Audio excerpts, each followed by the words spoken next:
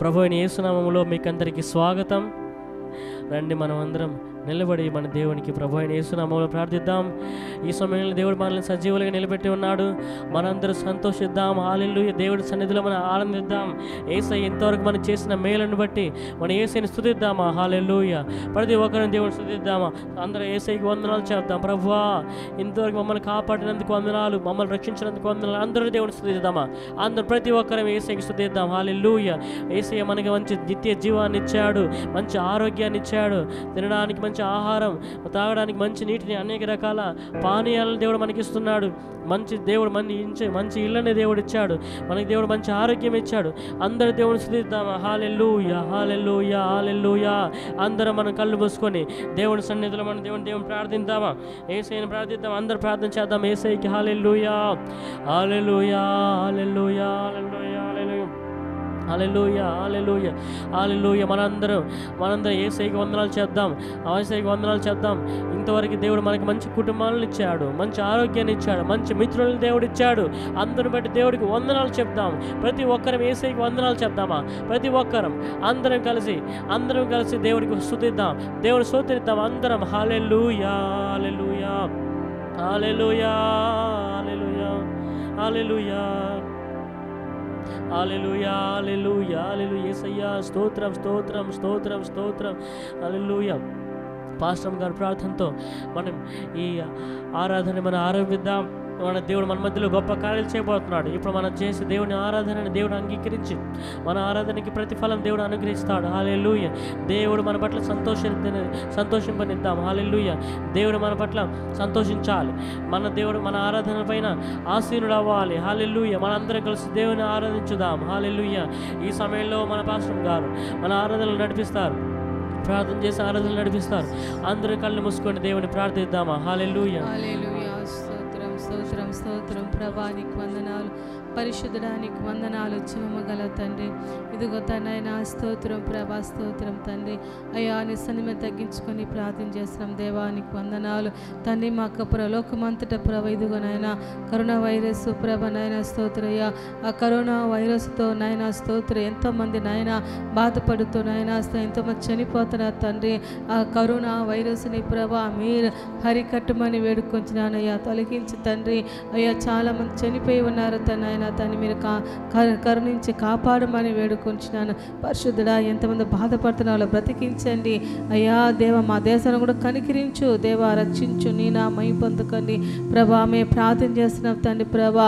తండ్రి నాయన స్తోత్రం, స్తోత్రం, స్తోత్రం, స్తోత్రం. ఈ ఆరాధన కూడా ఆశీర్వదించండి ఆయన. ఆరాధనలో గొప్ప కార్యం చెయ్యండి.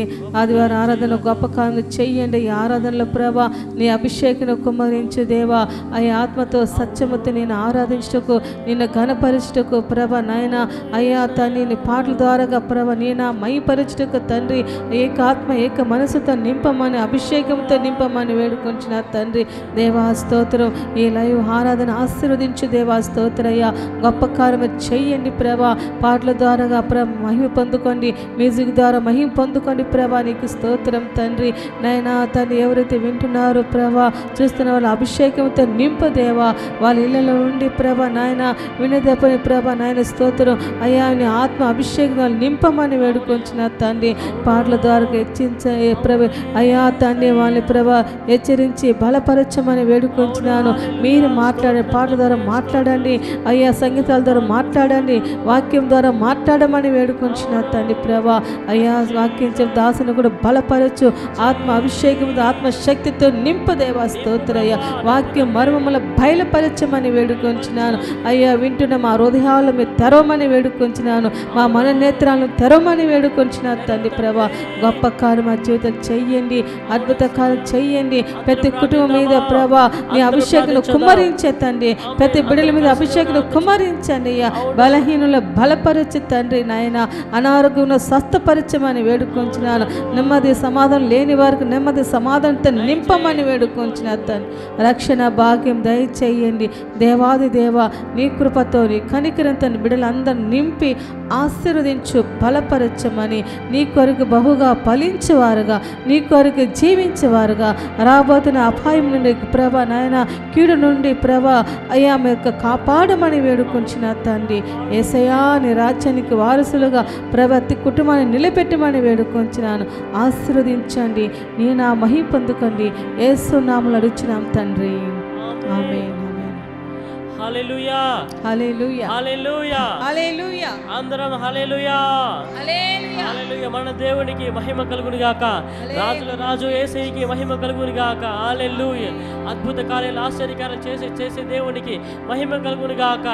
ఆకాశాన్ని భూమిని సృజించిన మన దేవుడు నమ్మదగిన వాడు. హల్లెలూయా హల్లెలూయా. యేసు ప్రభువు చెప్పాడు, దేవుడు వాక్యాలు చెప్తున్నాడు, పర్వతములు తొలగినను మెట్టులు తత్తరినను నా కృప నిన్ను విడిచిపోదు, నా నిబంధన తొలగదు అని దేవుడు చెప్తున్నాడండి. హల్లెలూయా.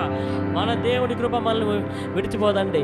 ఎన్ని కష్టాలు వచ్చినా, ఎన్ని నష్టాలు వచ్చినా, ఏది వచ్చినా సరే ఆయన నమ్మిన వారి పట్ల ఆయనకున్న కృప ఆయన దూరం చేయడండి. హల్లెలూయా హల్లెలూయా. అందరం సంతోషిద్దాం. ఈ సమయంలో మనం పాటలు పాడి దేవుని ఆరాధించుదాం. హల్లెలూయా. మన దేవుడు అద్భుతమైన పనులు చేసేవాడు. ఆయన మరణాన్ని గెలిచిన దేవుడు. మరణమే మన దగ్గరికి వచ్చినా సరే ఆ మరణాన్ని గెలిచిన దేవుడు మనతో ఉన్నాడు. మరణం పైన విజయాన్ని ఇచ్చే దేవుడు మనతో ఉన్నాడండి. హల్లెలూయా. ఎంత గొప్ప దేవుడు ఆయన. చనిపోయిన వారు బ్రతికించాడు. హల్లెలూయా. ఎన్ని గొప్ప కార్యాలు చేశాడు. అంగహీనులకు ఆయన అంగాలను ఇచ్చాడు. అంతేకాకుండా రోగులను స్వస్థపరుస్తున్నాడు. దేవుడు మన పట్ల గొప్ప కార్యాలు చేస్తున్నాడు. మన ప్రార్థనకి జవాబు ఇస్తున్నాడు. మన దేవుడు ఆశ్చర్యకరుడు, అద్భుతకరుడు, మహోన్నతుడైన దేవుడు. ఆయన అదృశ్యమైన వాడు. గొప్ప కార్యాలు చేయబోతున్నాడు. త్వరలో నిన్ను నన్ను తీసుకువెళ్ళడానికి ఆయన మన దగ్గరికి రాబోతున్నాడండి. హల్లెలూయా. గొప్ప కార్యాలు చేసేదేవా, ఆశ్చర్యకరుడా, ఈ రోజు నీ పేరుని మహిమపరచుకో, ఘనపరచుకోమని అడుగుతున్నాను తండ్రి. ఆమేన్ ఆమేన్ ఆమేన్ ఆమేన్.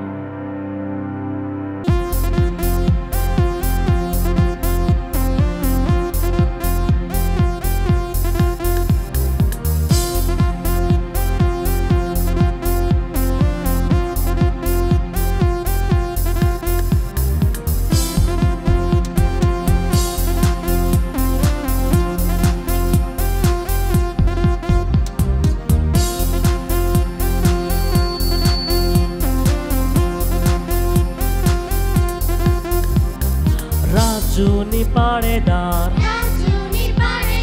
ప్రభుని కొనియాడేదా, నా చేతులెత్తేదా, నిత్యం కీర్తించేదా, రాజుల రాజా, ప్రభువుల ప్రభువా, మరణాన్ని గెలిచిన బలమైన దేవా, యేసయ్యా, నా యేసయ్యా. 1 2 3 4 హల్లెలూయా హల్లెలూయా హల్లెలూయా హల్లెలూయా.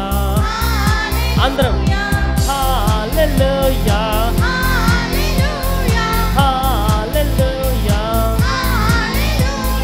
హల్లెలూయా.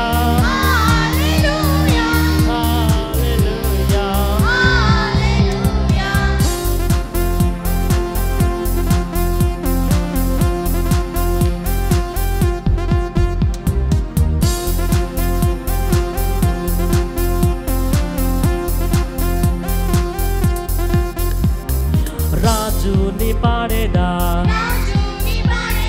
ప్రభుని కొనియాడేదా, నా చేతులెత్తేదా, నిత్యం కీర్తించేదా, రాజుల రాజా, ప్రభువుల ప్రభువా, మరణాన్ని గెలిచిన బలమైన దేవా, యేసయ్యా, నా యేసయ్యా. 1 2 3 4 హల్లెలూయా హల్లెలూయా హల్లెలూయా హల్లెలూయా హల్లెలూయా హల్లెలూయా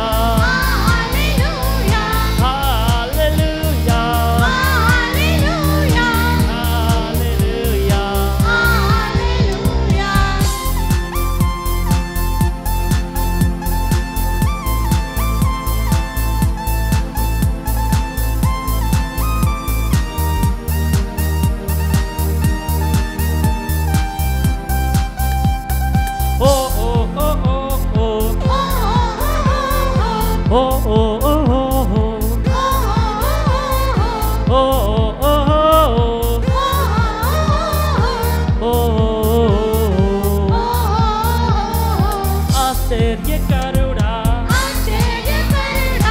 అద్భుతకరుడా అదృశ్య దేవా అనంత రాజా ఆశ్చర్యకరుడా అద్భుతకరుడా అదృశ్య దేవా అనంత రాజా హల్లెలూయా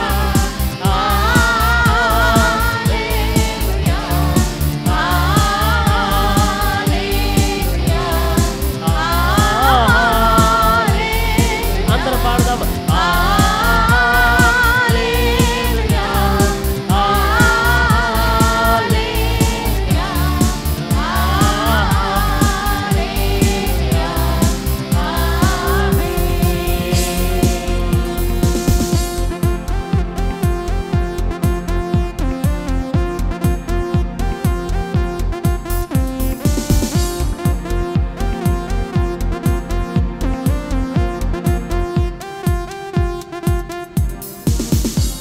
హల్లెలూయా హల్లెలూయా.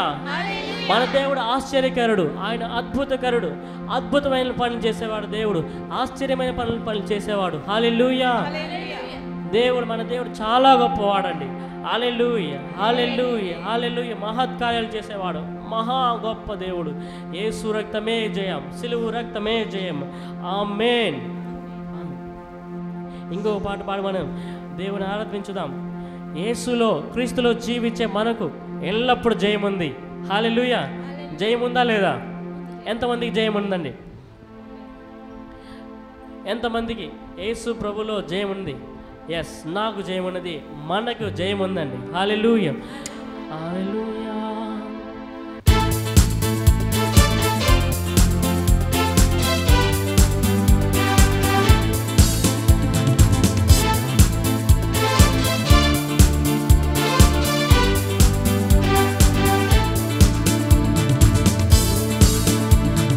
యేసురాజు రాజుల రాజై త్వరగా వచ్చుచుండే. యేసురాజు రాజుల రాజై త్వరగా వచ్చుచుండే, త్వరగా వచ్చుచుండే, త్వరగా వచ్చుచుండే. హోసన్నా జయమే, హోసన్నా జయమే, హోసన్నా జయమనకే, హోసన్నా జయమనకే. పాడదాం.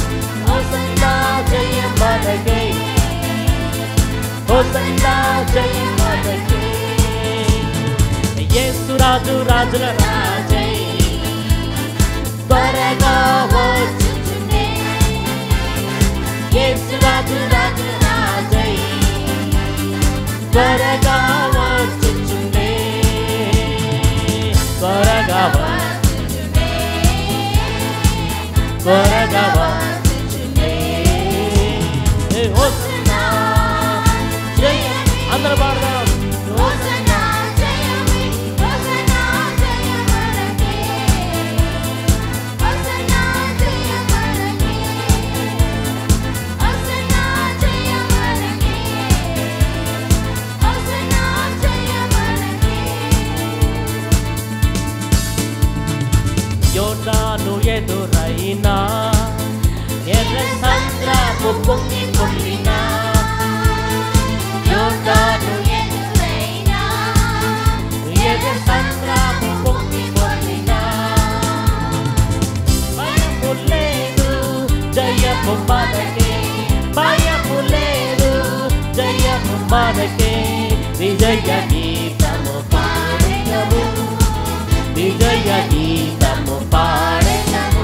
హోసన్నా జయమే, హోసన్నా జయమే, హోసన్నా జయమనకే, హోసన్నా జయమనకే, హోసన్నా జయమనకే.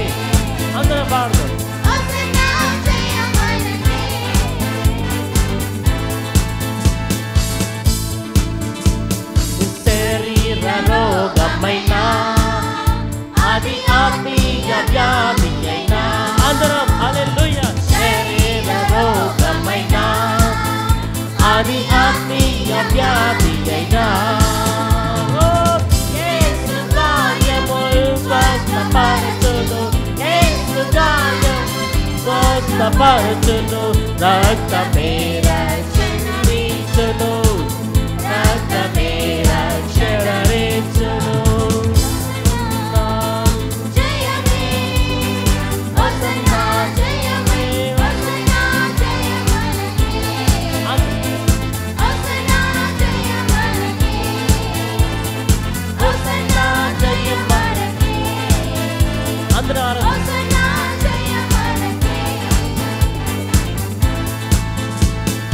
హల్లెలూయా స్తుతి మహిమా ఎల్లప్పుడూ హల్లెలూయా స్తుతి మహిమా హల్లెలూయా స్తుతి మహిమా ఎల్లప్పుడూ హల్లెలూయా స్తుతి మహిమా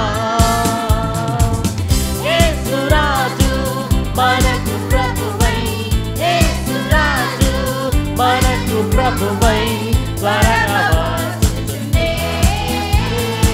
త్వరగా వచ్చుచుండే హోసన్నా జయమే హోసన్నా జయమే హోసన్నా జయ మనకే ఓ హోసన్నా జయ మనకే ఓ హోసన్నా జయ మనకే హోసన్నా జయ మనకే యేసురాజు రాజుల రాజై త్వరగా వచ్చుచుండే యేసురాజు రాజుల రాజై త్వరగా వచ్చుచుండే త్వరగా వచ్చుచుండే త్వరగా వచ్చుచుండే హోసన్నా జయమే హోసన్నా జయమే హోసన్నా జయ మనకే ప్రతి ఒక్కరు పాడదాం అందరు దేవుడు ఆరాధిద్దాం అందరు కలిసి హోసన్నా జయ మనకే హోసన్నా జయ మనకే హోసన్నా జయ మనకే హోసన్నా జయ మనకే హోసన్నా జయ మనకే హల్లెలూయా హల్లెలూయా యేసులో మనకు జయం ఉన్నదండి హల్లెలూయా రోగాలపైన శ్రమలపైన కష్టాలపైన మనకు జయం ఉన్నది హల్లెలూయా హల్లెలూయా హల్లెలూయా సర్వశక్తుడైన దేవుడు మనతో ఉన్నాడు జీవం కలిగిన దేవుడు మనతో ఉన్నాడు మనల్ని స్వస్థపరచడానికి మన దేవుడు మనతో ఉన్నాడు మనతో పాటు ఎంతమంది రోగులుగా అవుతున్నారో వాళ్ళని స్వస్థపరచగలడు బాగు చేయగలడు హల్లెలూయా నన్ను తెగుల నుంచి ఆయన కాపాడగలడు మహిమ గల దేవుడు మహిమకు అర్హుడు ఆయన ఘనతకు అర్హుడు స్తుతులకు పాత్రుడు యేసు ప్రభు హల్లెలూయా హల్లెలూయా హల్లెలూయా హల్లెలూయా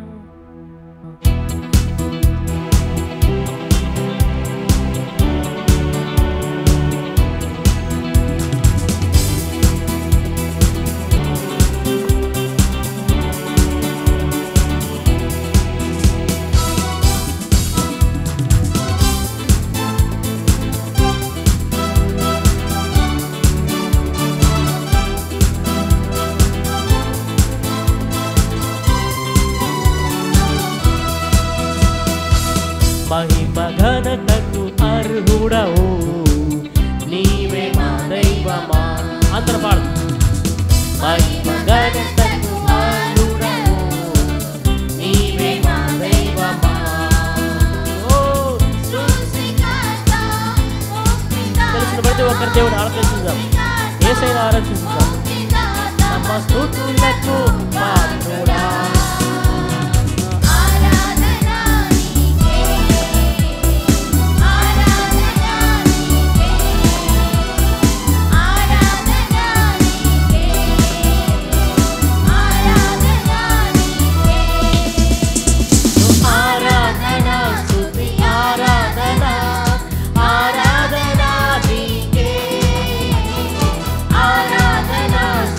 ఆరాధనా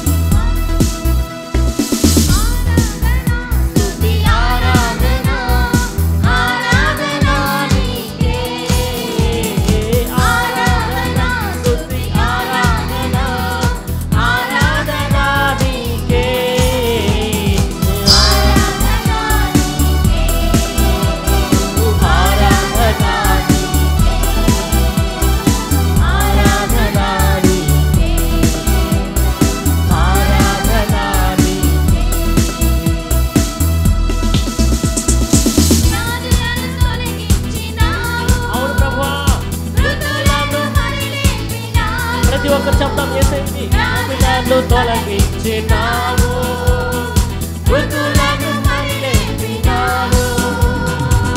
యెహోవా రాఫా స్వస్థపరచును, యెహోవా రాఫా స్వస్థపరచును, నన్ను స్వస్థపరచును. ఆరాధన నీకే, ఆరాధన నీకే, ఆరాధన నీకే, ఓ ఆరాధన నీకే. ఆరాధన స్తుతి ఆరాధన, ఆరాధన నీకే, నీకే ఆరాధన, ఆరాధన స్తుతి ఆరాధన, ఆరాధన నీకే. ఆరాధన నీకే, ఆరాధన నీకే, ఆరాధన నీకే, ఓ ఆరాధన నీకే. మహిమ ఘనతకు నీవే మా దైవమా, మహిమ ఘనతకు అర్హుడవు, నీవే మా దైవమా. సృష్టికర్త, ముక్తిదాత, సృష్టికర్త, ముక్తిదాత, మా స్తుతులకు పాత్రుడా. ఓ ఆరాధన నీకే, ఆరాధన నీకే, ఆరాధన యేసుకి ఆరాధన చెల్లిద్దాం. ఆరాధన నీకే, యేసు మరొకసారి ఆరాధన, స్తుతి ఆరాధన, ఆరాధన నీకే, ఆరాధన ఆరాధన నీకే, ఆరాధన ఓ ఆరాధన నీకే, ఆరాధన నీకే, ఓ ఆరాధన నీకే. హల్లెలూయా, హల్లెలూయా, హల్లెలూయా, హల్లెలూయా, హల్లెలూయా, హల్లెలూయా, హల్లెలూయా. ఈ సమయంలో అందరూ కళ్ళు మూసుకుని ఉందా? హల్లెలూయా. యేసయ్యను అందరూ అర్పించుదాము. మృతులను లేపేవాడు, మృతులను సజీవులుగా లేపేవాడు యేసయ్యను మనం ఆరాధించుదామా? హల్లెలూయా. యేసు ప్రభు త్వరగా రాబోతున్నాడు. ఆయన చెప్పినట్లుగానే ఆయన రావడానికి ఏమేమి సూచనలు ఉన్నాయి అని దేవుడు చెప్పాడు, అవన్నీ జరుగుతున్నాయండి. ఆయన మనల్ని అనాథలుగా వదిలిపెట్టలేదండి. అనాథలుగా యేసు ప్రభు మనల్ని ఏనాడు వదిలిపెట్టలేదు. హల్లెలూయా. దొంగలాగా ఆయన రాబోతున్నాడు, రహస్యంగా రాబోతున్నాడు. మనల్ని ఆయన సిద్ధంగా ఎవరైతే ఉన్నారో వాళ్ళని తీసుకువెళ్తాడు. అయితే ఆయన ఆ విధంగా జాగ్రత్త లేకుండా జనాలు ఉండకూడదని ఆయన ముందుగా ఆయన రాకడికి సూచనలు చెప్పాడు. అవన్నీ జరుగుతున్నాయి. అనేక అక్కడక్కడ కరువులను, భూకంపములను, కరువును కలుగును, జనం మీదకి జనము, రాజ్యం మీదకి రాజ్యం లేస్తుంది అని దేవుడు చెప్పాడు. అదేవిధంగా జరుగుతున్నాయి. హల్లెలూయా. ఇదంతా సూచన. యేసు ప్రభు త్వరగా రాబోతున్నాడు. నిన్ను నన్ను ఆయన పరలోకానికి నిత్య జీవాన్ని తీసుకువెళ్ళబోతున్నాడు. ఆయన మనల్ని సిద్ధంగా ఉండమని చెప్తున్నాడండి. హల్లెలూయా, హల్లెలూయా, హల్లెలూయా. ఈ సమయంలో మన దేవుడు, జీవం గల దేవుడు మన మధ్యలో ఉన్నాడండి. మన ప్రార్థనలు దేవుడు ఆలకిస్తున్నాడు. మన ఆరాధనలు దేవుడు వింటున్నాడు. ఆయన పరిశుద్ధుడిగా ఉన్నాడు, సర్వశక్తిమంతుడిగా ఉన్నాడు మన దేవుడు. హల్లెలూయా. ఆయనలో మార్పు లేదు, ఏమాత్రం మార్పు లేదు. నిన్న, నేడు, రేపు ఎల్లప్పుడు కూడా ఒక్కటే రీతిగా ఉన్న మన దేవుడు, మృత్యుంజయుడైన మన దేవుడు సజీవుడిగా ఉన్నాడండి. హల్లెలూయా, హల్లెలూయా. ఆయన ప్రేమ మారిపోదు. నిన్న, నేడు, రేపు ఒక్కటేలాగా ఉంటుంది ఆయన ప్రేమ. ఆయన ప్రేమలో ఏ మాత్రం కూడా మార్పే లేనే లేదు. మన దేవుని ప్రేమ శాశ్వతమైన ప్రేమ. హల్లెలూయా. ఈ సమయంలో మనం అందరం దేవుని ఆరాధించుదాం. నీ ప్రేమ శాశ్వతమైనది నాయన. యేసయ్యా, నీ ప్రేమ నన్ను విడువనే విడువదు, మరువనే మరో దేవుని ఆరాధించుదామా? ఓ హల్లెలూయా, హల్లెలూయా. ఓ రారారియా బాబా సందరే. అందరం కలిసి దేవుని ఆరాధించుదాం. హల్లెలూయా.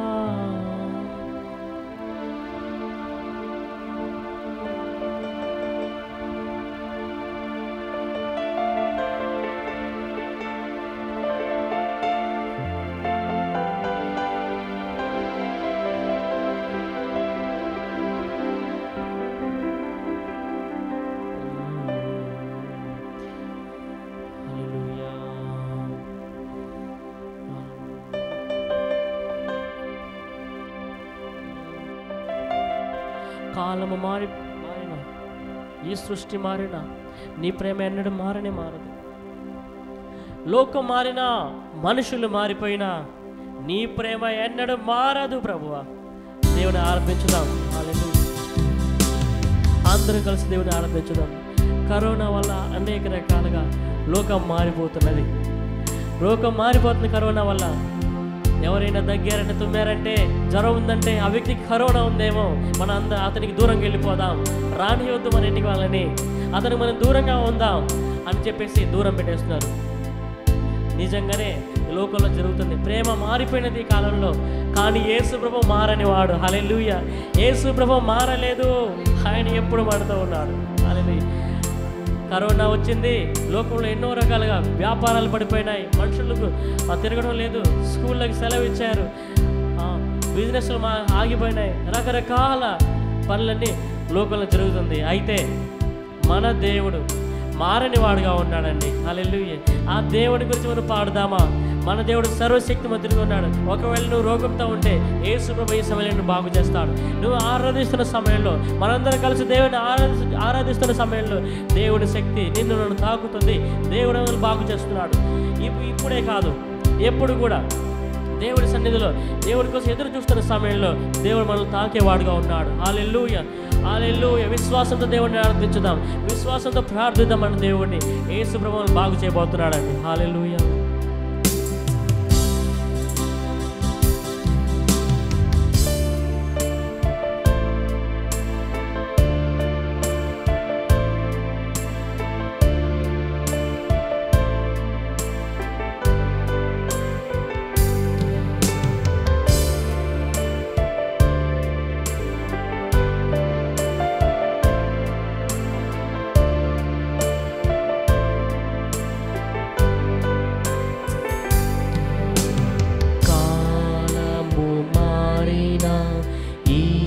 సృష్టి మారిన ఎన్నడు మారనిది నీ ప్రేమ. లోకము మారిన, మనుషులు మారిన ఎన్నడు మారనిది నీ ప్రేమ. మరొకసారి పాడదాం. కాలము మారిన, ఈ సృష్టి మారిన ఎన్నడు మారనిది నీ ప్రేమ. అందరూ పాడదామా? లోకము మారిన, మనుషులు మారిన ఎన్నడు మారనిది నీ ప్రేమ. నీ ప్రేమ. ప్రేమ విడువదు, మరువదు, కాదు యేసయ్యా. నీ ప్రేమ విడువదు, మరువదు, కాదు ఎన్నడు నిత్యము.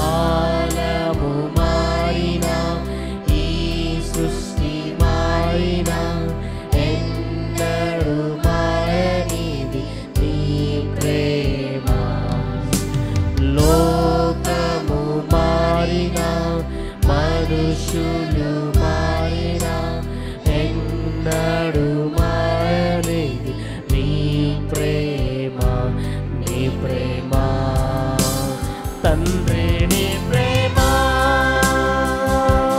విడువదు మరువదు కొనదు. యేసయ్యా నీ ప్రేమ విడువదు. అందరూ పాడదామా? ఆమేన్. తండ్రి నీ ప్రేమ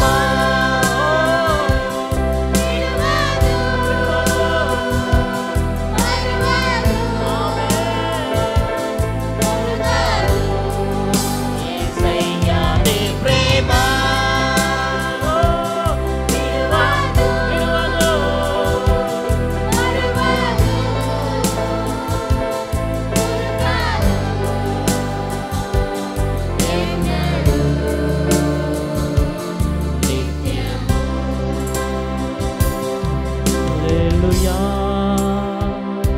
హల్లెలూయా, హల్లెలూయా, హల్లెలూయా, హల్లెలూయా, ఆమేన్. హల్లెలూయా, హల్లెలూయా, హల్లెలూయా. అందరం పాడదాం. హల్లెలూయా, అందరం కలిసి బిగ్గరగా హల్లెలూయా,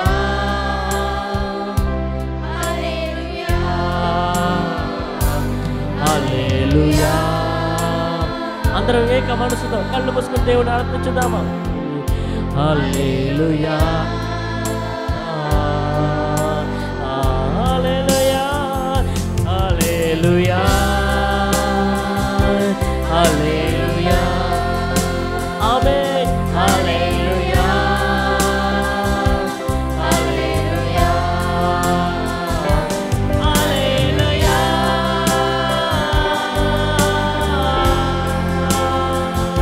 హల్లెలూయా.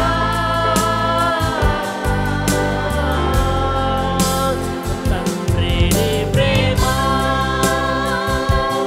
విడువదు, విడువదు పొందుతాడు. యేసయ్యా నీ ప్రేమ, యేసయ్యా నీ ప్రేమ విడువదు మరువదు. అందరూ పాడదాం. పొందుతాడు. ఓ తండ్రి నీ ప్రేమ ప్రతి ఒక్కరు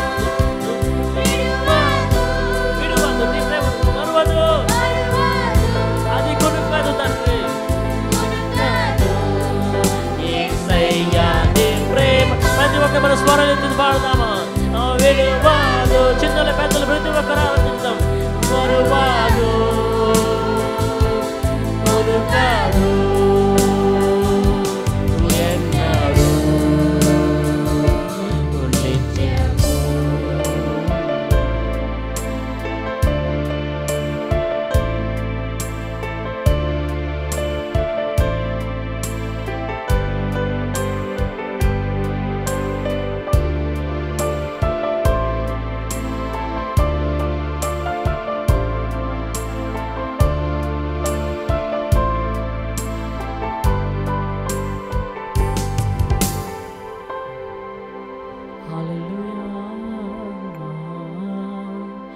యేసయ్యా స్తోత్రం, స్తోత్రం, స్తోత్రం, స్తోత్రం, స్తోత్రం.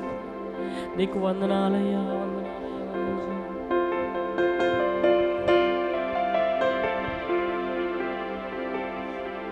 హల్లెలూయా, హల్లెలూయా. ప్రభువా, ఈ కరోనా సీజన్లో కూడా ప్రభా నీవు నన్ను మరువకుండా, విడవకుండా, కునుకకుండా కాపాడుతున్నావు తండ్రి.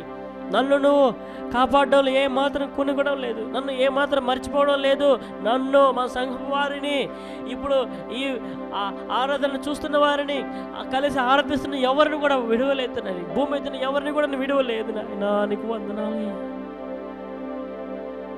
వందనాలు యేసయ్యా. హల్లెలూయా, హల్లెలూయా.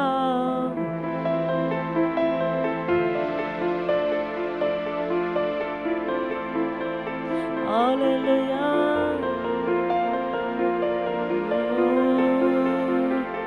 హల్లెలూయా. సర్వశక్తిమంతుడా స్తోత్రం తండ్రి, పరిశుద్ధుడా స్తోత్రం, సర్వశక్తుడా స్తోత్రం, రక్షకుడా విమోచకుడా స్తోత్రం దేవానికి స్తోత్రం తండ్రి, స్తోత్రం ప్రభువా, స్తోత్రం ప్రభువా, స్తోత్రం స్తోత్రం. అందరం దేవుడు స్తుతిద్దాం. స్తోత్రం. ఓ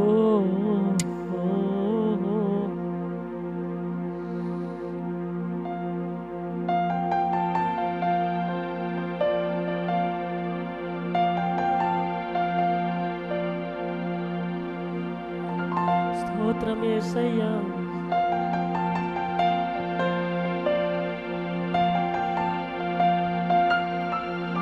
హల్లెలూయా.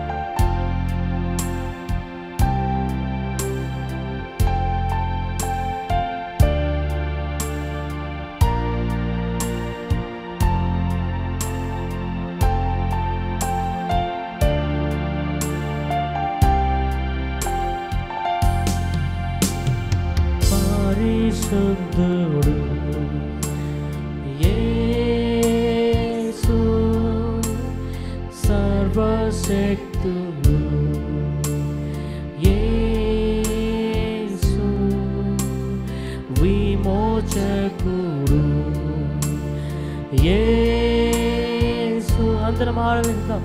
రక్షకుడవు యేసు. మరొకసారి పరిశుద్ధుడు.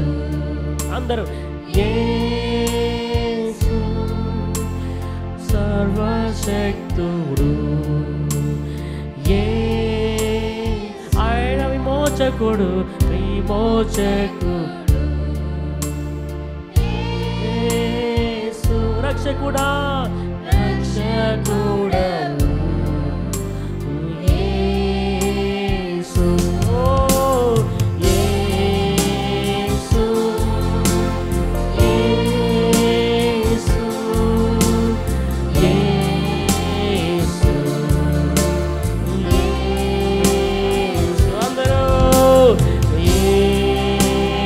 బిగ్గరగా ఆరాధిద్దాం. యేసు, యేసు, యేసు. పరిశుద్ధుడు, పరిశుద్ధుడు ఓ యేసు. చిన్నలు పెద్దలు ప్రతి ఒక్కరు ఓ సర్వశక్తుడు యేసు, విమోచకుడు యేసు, రక్షకుడవు. ఇప్పుడు మనం చేస్తున్న స్తుతుల పైన ఆసీనుడై ఉన్నాడు యేసు. ఓ యేసు, యేసు, యేసు, యేసు. అందరూ పాడదాం. ఓ యేసు, యేసు, యేసు. అవును. మరొకసారి యేసు, యేసు. మన స్వరం ఎత్తుదామా? యేసు, యేసు, యేసు. ఓ యేసు, ఓ యేసు, ఓ యేసు.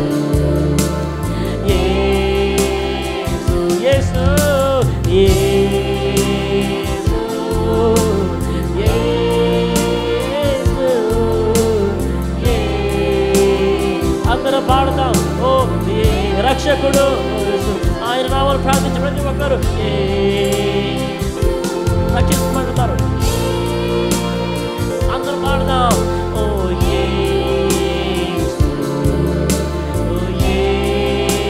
ఇప్పుడున్న ప్రతి ఒక్కరు అందరూ దేవుని ఆరాధించుదాం. అందరు కలిసి దేవుని ఆరాధించుదాం. ప్రతి ఒక్కరు ఏ చిన్నలు పెద్దలు ప్రతి ఒక్కరు హల్లెలూయా. ఓ యేసు ప్రతి ఒక్కరు పాడదాం. ఓ ప్రతి ఒక్కరు హల్లెలూయా. యేసు పాడదాం అందరు కలిసి.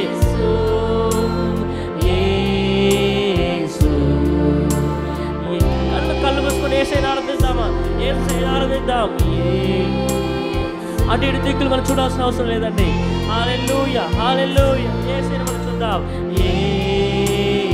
అందరూ కళ్ళు మూసుకొని ఏసైనా ఆరాధిద్దాం. యేసు అందరూ ఓ యేసు యేసు యేసు యేసు.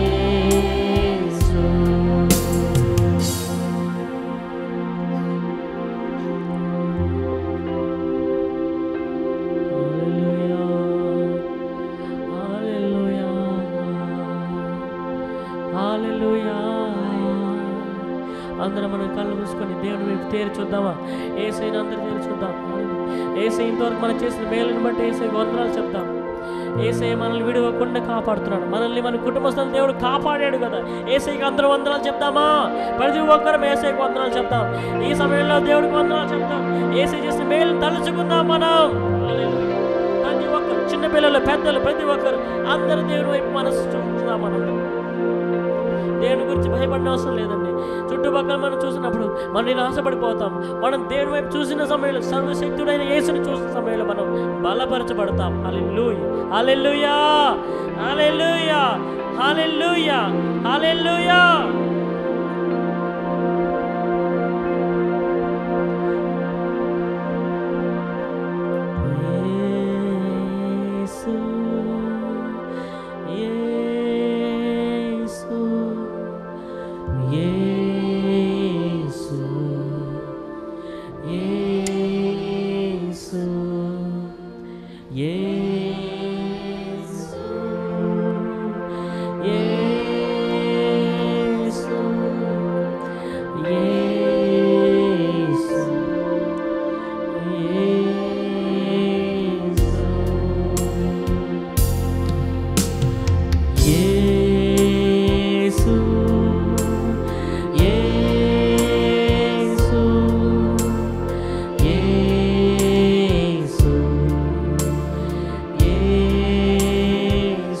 అందరూ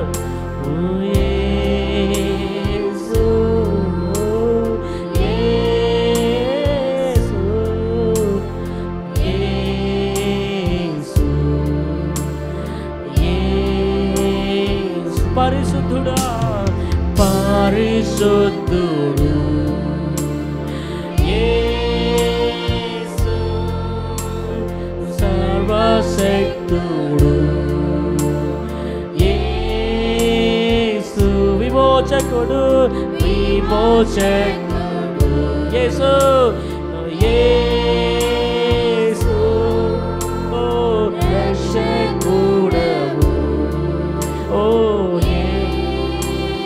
మరొకసారి ఓ పరిశుద్ధు ఆయన పరిశుద్ధుడు ఓ యేసు రక్షకుడు సర్వశక్తుడు సర్వశక్తుడు యేసు విమోచకుడు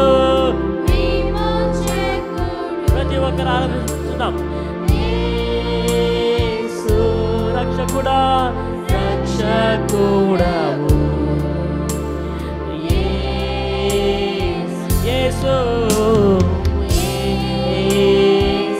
మనందరం మన స్వరాలు చూద్దామా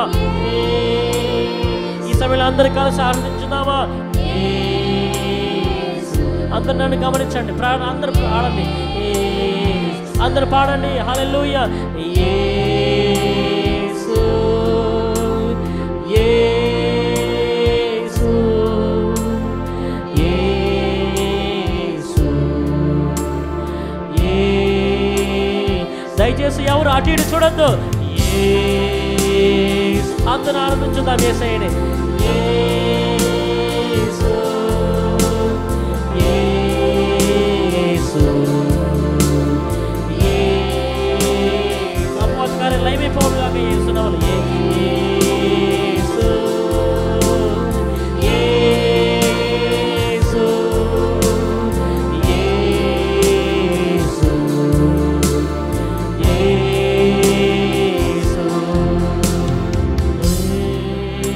యేసు యేసు యేసు యేసు యేసు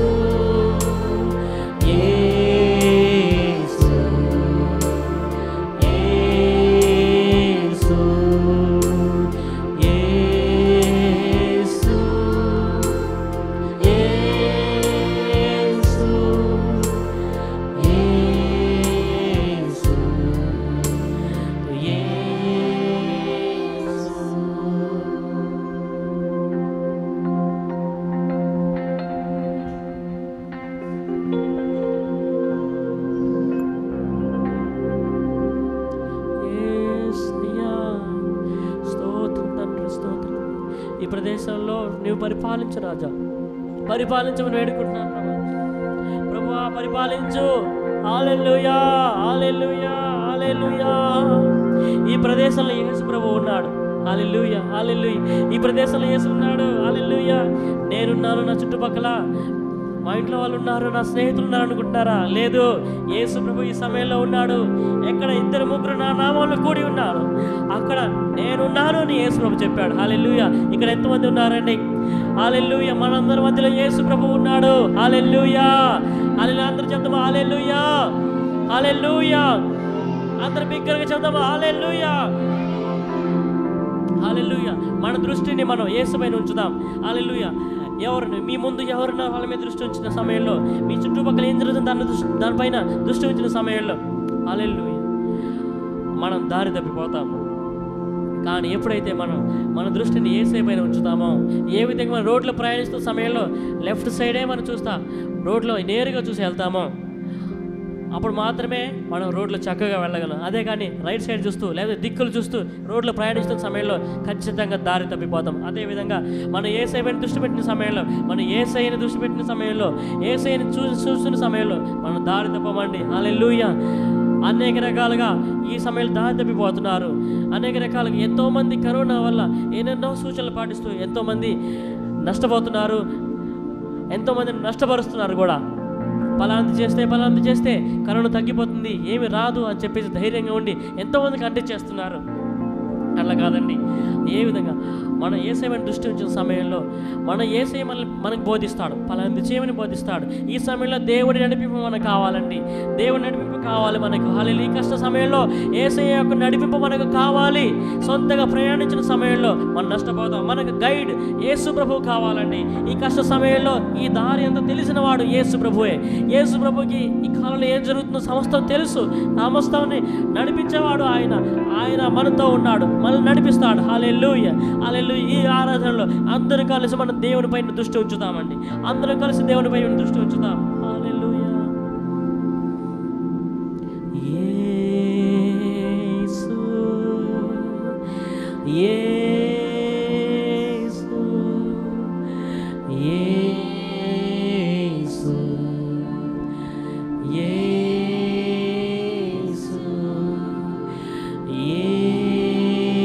యేసు యేసు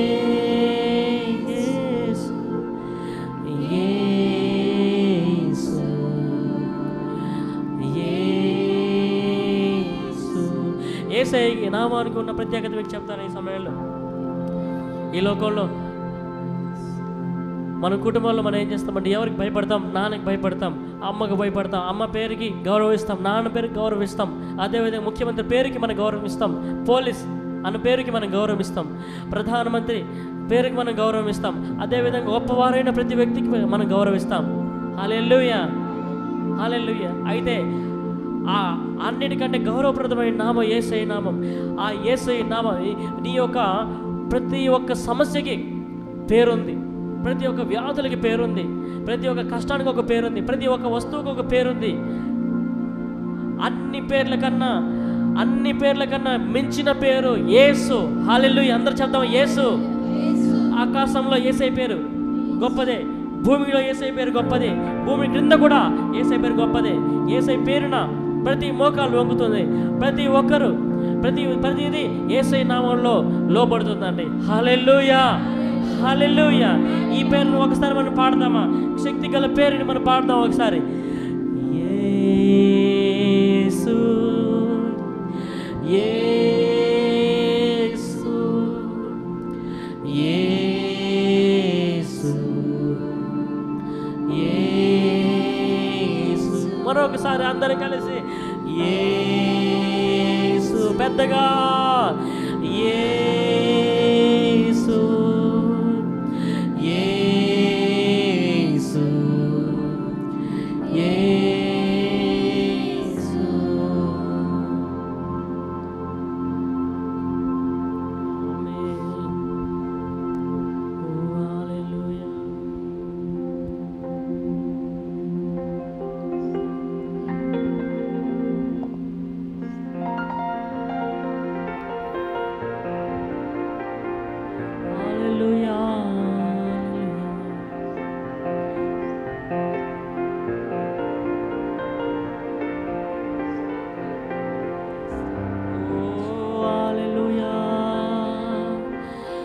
Hallelujah, hallelujah,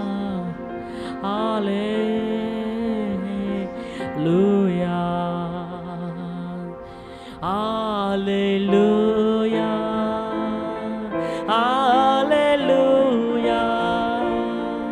hallelujah,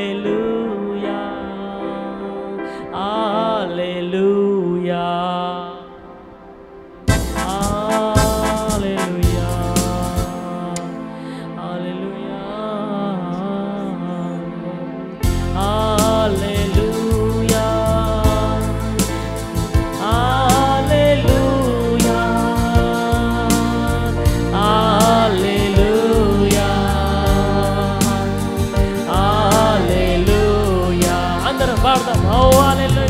hallelujah.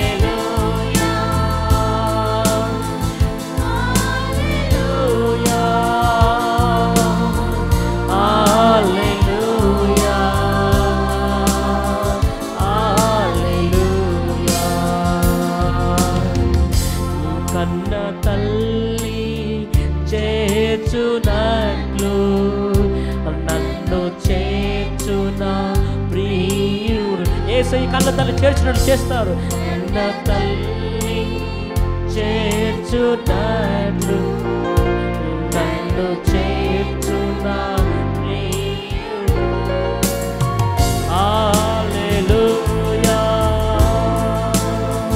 హల్లెలూయా. ప్రతి ఒక్కరు పాడదామా?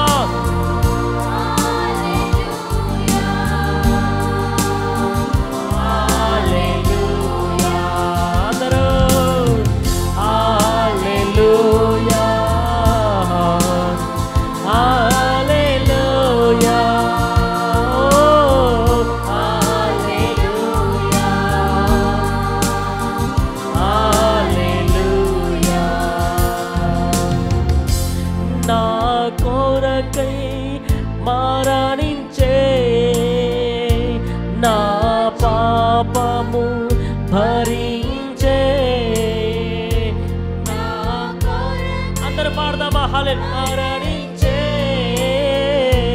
నా పాపము భరించే, నా కొరకై మరణించే, నా కొరకై మరణించే. యేసు ప్రభు మనకు బదులు చనిపోయాడు. మానవ చనిపోవనవసరం లేదండి. మన పాపాల నిమిత్తం యేసే మరణించాడు. మా కోరిక అందరూ విశ్వాసంతో పాడదాం. మరణించే నా పాపము భరించే కన్న తల్లి చేర్చునట్లు నన్ను చేర్చున యేసయ్యా నీ ప్రియుడు. హల్లెలూయా. కన్న తల్లి చేర్చునట్లు నన్ను చేర్చున ప్రియుడు. హల్లెలూయా.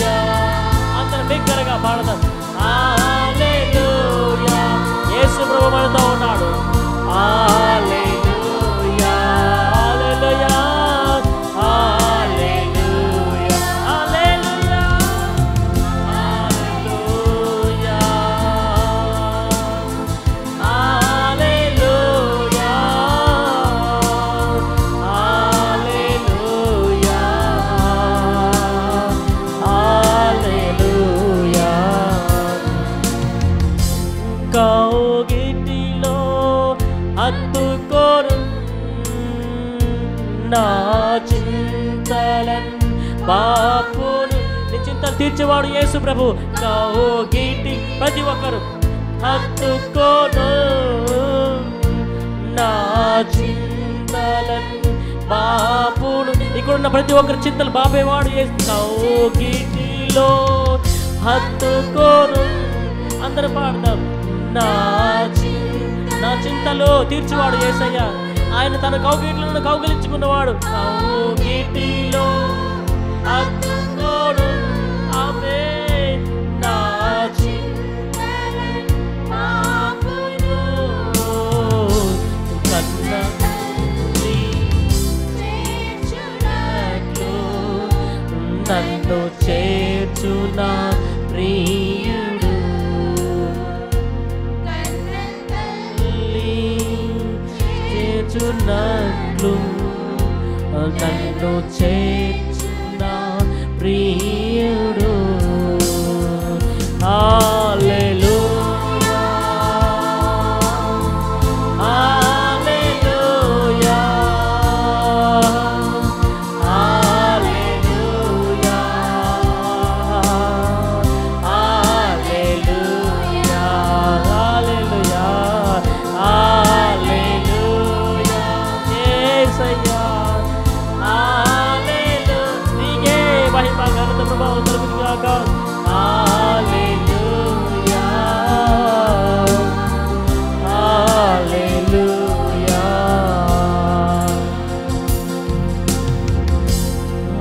హల్లెలూయా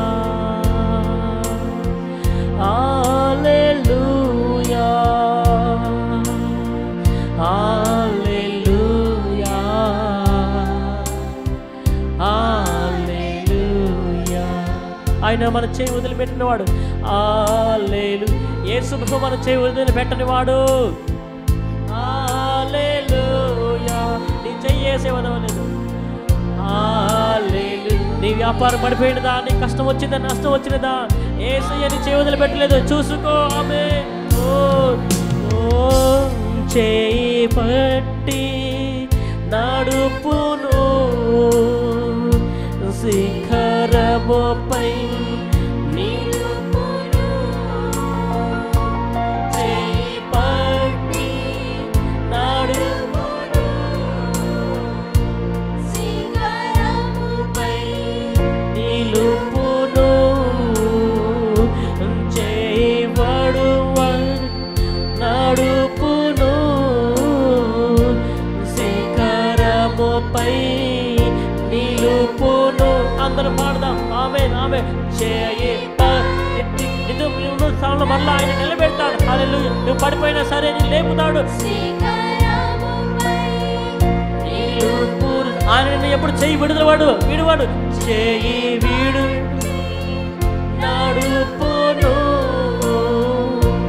శిఖరముపై నిలుపును. చేయి వీడువాడు ఎప్పుడు వీడనాడడు ఎన్నడు. చేయి వీడువాడు ఎప్పుడు వీడనాడడు ఎన్నడు. నా చేయి యేసు విడువాడు. అందరూ పాడతాం. విడువాడు ఎప్పుడు వీడనాడడు ఎన్నడు. మరొకసారి. చేయి వీడువాడు ఎప్పుడు వీడనాడడు ఎన్నడు. కన్న తల్లి చేర్చునట్లు నన్ను ప్రియుడు. అవును నా ప్రియుడా. కన్న తల్లి చేర్చునట్లు నన్ను ప్రియుడు. హల్లెలూయా హల్లెలూయా. అందరం పాడదాం. హల్లెలూయా. యేసయ్యను ఆరాధించుదాం. మన చింత తీర్చేవాడిని.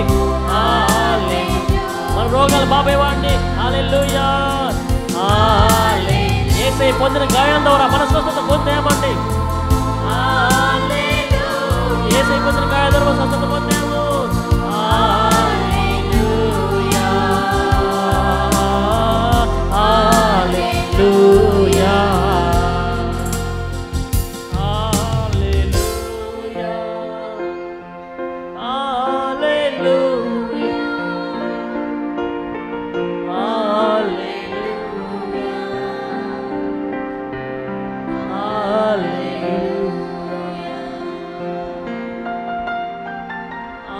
హల్లెలూయా మెల్లని స్వరంతో అందరూ పాడదు. హల్లెలూయా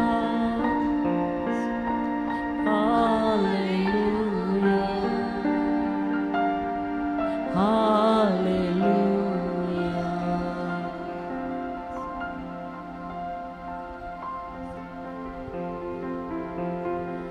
హల్లెలూయా హల్లెలూయా ఆరాధన మన దేవుడు మన ఆరాధన అంతా ఆలకించాడు. ఎంతమంది అయితే ఇప్పుడు దేవుని ఆత్మించారో అందరి ఆరాధనలు దేవుడు స్వీకరించాడు. మన ఆరాధనల పైన యేసయ్య కూర్చొని ఉన్నాడండి, ఆసీనుడై ఉన్నాడు. ఏ కుర్చీ ఆయనకు వేయగలం? ఏ బంగారు కుర్చీ కాదు, వెండి కుర్చీ కాదు, వజ్రాల కుర్చీ కాదు, కానీ ఆరాధన అనే కుర్చీ. ఆరాధన పైన ఆయన కూర్చునేవాడుగా ఉన్నాడు. ఆరాధన మీద ఆసీనుడై వాడు ఉన్నాడు. ఆయన సింహాసనం ఆరాధన. ఇక్కడ మనం ఇప్పుడు యేసయ్యని మనం ఆరాధించాము. యేసయ్య ఇక్కడ మనం కూర్చొని ఉన్నాడు. హల్లెలూయా. ఆయన సన్నిధిలో మనకి స్వస్థత ఉన్నది, ఆరోగ్యం ఉన్నది. హల్లెలూయా. మనకి రక్షణ ఉన్నది. హల్లెలూయా హల్లెలూయా. యేసయ్య మనల్ని తాకుతున్నాడండి. ఈ సమయంలో ప్రతి ఒక్కరిని యేసయ్య తాకుతున్నాడు. రోగాల్లో ఉన్న ప్రతి ఒక్కరిని దేవుడు తాకున్నాడండి. యేసయ్య మనల్ని ప్రతి ఒక్కరిని తాకుతున్నాడు. హల్లెలూయా హల్లెలూయా హల్లెలూయా. కష్టాలు నష్టాలు ఉన్న ప్రతి ఒక్కరిని దేవుడు తాకుతున్నాడు. హల్లెలూయా హల్లెలూయా. నువ్వు ఎక్కడ ఉన్నా సరే, ఎక్కడి నుంచి నువ్వు ఆరాధనలో పాల్గొంటున్నా సరే, యేసయ్య నిన్ను తాకుతున్నాడు. యేసయ్య ఈ సమయంలో నిన్ను తాకుతున్నాడు. ఆమేన్. హల్లెలూయా హల్లెలూయా. ఆరాధన జీవితం యేసయ్యకి వందనాలు చెప్తున్నారు. వాక్యం ప్రార్థన పాస్టర్ గారు వాళ్ళ ప్రార్థనలు నడిపిస్తారు. హల్లెలూయా. ప్రభా, ఇంతవరకు నాయన నేను స్తుతించడం ఆరాధించడం ఇచ్చిన కృపను బట్టి వందనాలు స్తోత్రం చెల్లిస్తున్నాం తండ్రి. నాయన నీకు వందనాలు స్తోత్రం స్తోత్రం. దేని వాక్యమును బోధించిపోతున్న దాసును మరుగు చేసుకోండి దేవా. దాసం ద్వారా కూడా ప్రభా మీరు మాతో మాట్లాడండి. నువ్వు మాట్లాడు దేవుడు నాయన. మీరు మాట్లాడితే మేము బ్రతుకుతాం తండ్రి. నాయన దాసు నోటి బరుగా వాడుకోండి, గొప్ప చెయ్యండి దేవా. స్తోత్రం. వాక్యం ధ్యానించవచ్చుండగా తండ్రి మా మనసు కళ్ళు తెరవమని వేడుకుంటున్నా తండ్రి. ఆనాడు ప్రభా అపొస్తలుడైన పౌలు నాయన ప్రబోధించి వేళ లూదియాక అయ్యా కళ్ళు మనసు కళ్ళు తెరిచిన దేవుడు నాయన. మాకు కళ్ళు కూడా మీరు తెరవండి, మనసు కళ్ళు తెరవండి ప్రభా దేవా తండ్రి. నీకు వందనాలు స్తోత్రం. వాక్యానుసారం జీవించడం కూడా నీకు కృప దయచేయమని యేసు నామములో అడుగుచున్నాం తండ్రి. ఆమేన్.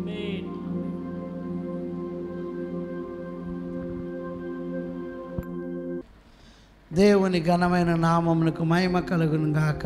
ఈ యొక్క ఉదయకాల వేళలో దేవుని మనం స్తుతించి ఆరాధించి మనము ఒకవేళ గృహంలో మనం ఒంటరిగా ఉన్నా కానీ దేవుని సన్నిధానము మనతో ఉన్నది. దేవుడు మన మధ్యలో ఉన్నాడు. ఆయన వాగ్దానము చేసిన రీతిగా ఎక్కడ ఇద్దరు ముగ్గురు నా నామమును కూడి ఎందురు వారి మధ్యలో నేను ఉన్నాను అని చెప్పిన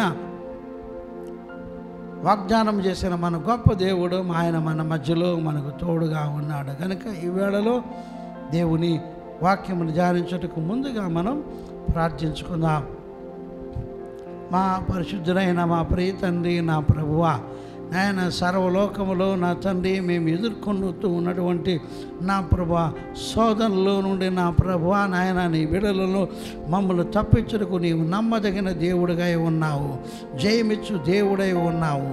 శత్రు సాతానిక సకల కార్యము లయపరచుటకు నమ్మదగిన దేవుడవై ఉన్నావు.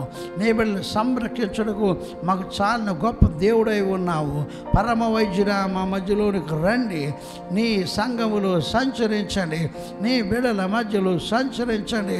యేసు క్రీస్తు నామములో నా ప్రభువా నీ వాక్యమునకు ఎదురు చూస్తుండగా నీ వాక్కు ద్వారా దయతో మమ్మల్ని బలపరిచి నాయన దీవించి ఆశీర్వదించమని యేసు నామములో అడుగుచున్నాము తండ్రి.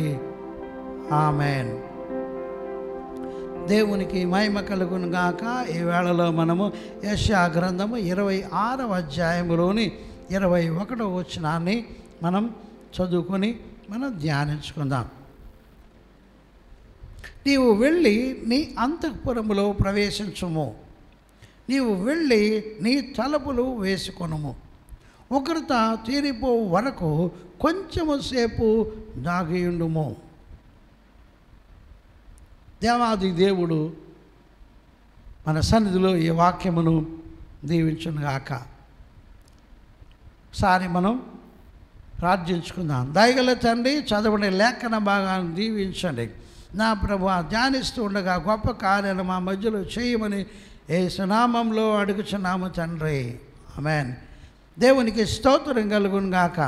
చదువుకునే వాక్య భాగంలోని విషయాలు ఒకసారి మనం ధ్యానించుకుందాం. ప్రభు ఇక్కడ తన ప్రజలైనటువంటి ఇశ్రాయేలు ప్రజలకు ఆయన సూచిస్తూ ఈ మాటలను చెప్తా ఉన్నాడు. ఎవరు ఇశ్రాయేలు ప్రజలు? దేవుని ద్వారా ఎన్నుకొనబడిన ఆయనక ప్రియమైన జనాంగము. ఆయనక బిడలకు ఆయన చెప్పేటువంటి మాట ఏమిటనగా, ఈ యొక్క కాలము ఇది బహు అపాయకరమైన కాలము. పౌలు భక్తులు మనకు చెప్తూ ఉన్నాడు, అంత్యజనములో అపాయకరమైన కాలములు వచ్చునని తెలుసుకొనుము అని అంటాడు. ఇక మనం ఉంటున్నటువంటి ఈ కాలము భయంకరమైన అపాయకరమైన కాలములు అని మనం పరిస్థితులను బట్టి తెలుసుకుంటున్నాం. మనము ఎంతో టెక్నాలజీలో మనం అభివృద్ధి చెందాము, విజ్ఞానం ఎంతగానో వర్ధిల్లుతూ ఉన్నది, ఎంతగానో మనము బహు డెవలప్ అయిపోతూ ఉన్నాము అని అనుకుంటున్న సమయంలోనే దేవాది దేవుడు పరిగెత్తే ఓ మానవుడా, నీ పాదములకు ఒకసారి బ్రేక్ పడాలి అని ప్రభు చెబుతూ ఉన్నాడు. ప్రతి ఒక్కరు కూడా తన యొక్క పరుగులలో ఎంతో పరుగున తన పనులలో, వ్యాపారములో, ఉద్యోగములలో, చదువులలో తిరిగి చూడడానికి కూడా ఆలోచన లేనటువంటి ఒక కాలంలో మనం బ్రతుకుతూ ఉన్నాము. అయితే దేవుడు ఈ యొక్క కాలంలో దేవాది దేవుడు మనకు చెప్పేటువంటి మాట ఏంటంటే, తన ప్రజలైన వారికి నీవు వెళ్ళి నీ అంతఃపురములో ప్రవేశించుము, నీవు వెళ్ళి నీ తలుపులు వేసుకొనుము. ఎందుకంటే నీకు రక్షణ లేదు. ఈ కాలం మరి నిజంగా దేవుడు తన ప్రజలకు తన అంతఃపురములో దేవుడు సిద్ధపరిచిన ఆశ్రయముగా ఉన్నటువంటి తన అంతఃపురములో నువ్వు వెళ్ళి నువ్వు ప్రవేశించు అని అంటూ ఉన్నాడు. నువ్వు వెళ్ళి తలుపులు వేసుకో అంటూ ఉన్నాడు. కారణం ఏంటంటే ఉగ్రత జనములో మనం ఉన్నాము. ప్రకటన గ్రంథం 6వ అధ్యాయంలో మనం చూస్తూ ఉంటే దేవాది దేవుడు 3వ ముద్రను తెరిచిన వేళలో అక్కడ ఒక మరణదూత బయలుదేరుతూ ఉన్నాడు. పాండుర వర్ణం కలిగిన ఒక గుర్రం కూడా బయలుదేరుతూ ఉన్నది. ఆ యొక్క గుర్రం మీద కూర్చున్న వారికి మృత్యువు అనే పేరు, పాతాళ లోకము వారిని వెంబడించను అని రాయబడింది. మృత్యువు మరొక మాటలో అక్కడ రాయబడింది తెగులు అని రాయబడింది, ప్లేగ్ అని ఇంగ్లీష్లో రాయబడింది. మన నిజంగా ఈ రోజులు చూసే సమయంలో ఇది ఒక ప్లేగ్. WHO వారు అనౌన్స్ చేసి ఉన్నారు, ఇది మహమ్మారి, పాండమిక్ అని వారు డిక్లేర్ చేసి ఉన్నారు. కనుక మనం చూసేటువంటి పాండమిక్ మహమ్మారి సంచరించేటువంటి కాలంలో దాని శక్తి బహుగా సర్వలోకమంతా వ్యాపించున్నది. ప్రతి ఒక్క దేశంలో దాదాపు 170 దేశాలకు పైనే ఇది వ్యాపించి ఉన్నది. ఈవెన్ మరి చిన్న దీవులో కూడా వ్యాపించున్నది. కారణం ఏంటంటే సర్వలోకం ఎదుగు దేవుడు దీన్ని అనుమతించాడు అని మనం అనుకోవాల్సి వస్తుంది ఈ కాలంలో. కనుక నీవు అంతఃపురములో దాగి ఉండు. ఏమిటి అంతఃపురం? అంతఃపురము క్రీస్తు అనే అంతఃపురం. దావీదు భక్తుడు అంటాడు, దేవుడు నా కోట, నా దుర్గము, నా ఆశ్రయము, నేను నమ్ముకున్న నా దేవుడు అని అంటాడు. యెహోవా నా శైలము, యెహోవా నా కోట, యెహోవా నా దుర్గము, నా ఆశ్రయ దుర్గము అని అంటాడు. ఆపత్కాలములో నమ్ముకొనదగిన సహాయకుడు క్రీస్తే అని ప్రియులారా మనము నమ్మాలి. దేవుని నామమునకు స్తోత్రం కలుగును గాక. ఇక్కడ కీర్తనల గ్రంథం 62వ అధ్యాయంలోని 6, 7 వచనాలు మనం చదువుకుందాం. కీర్తనలు 62, 6, 7 వచనాలు.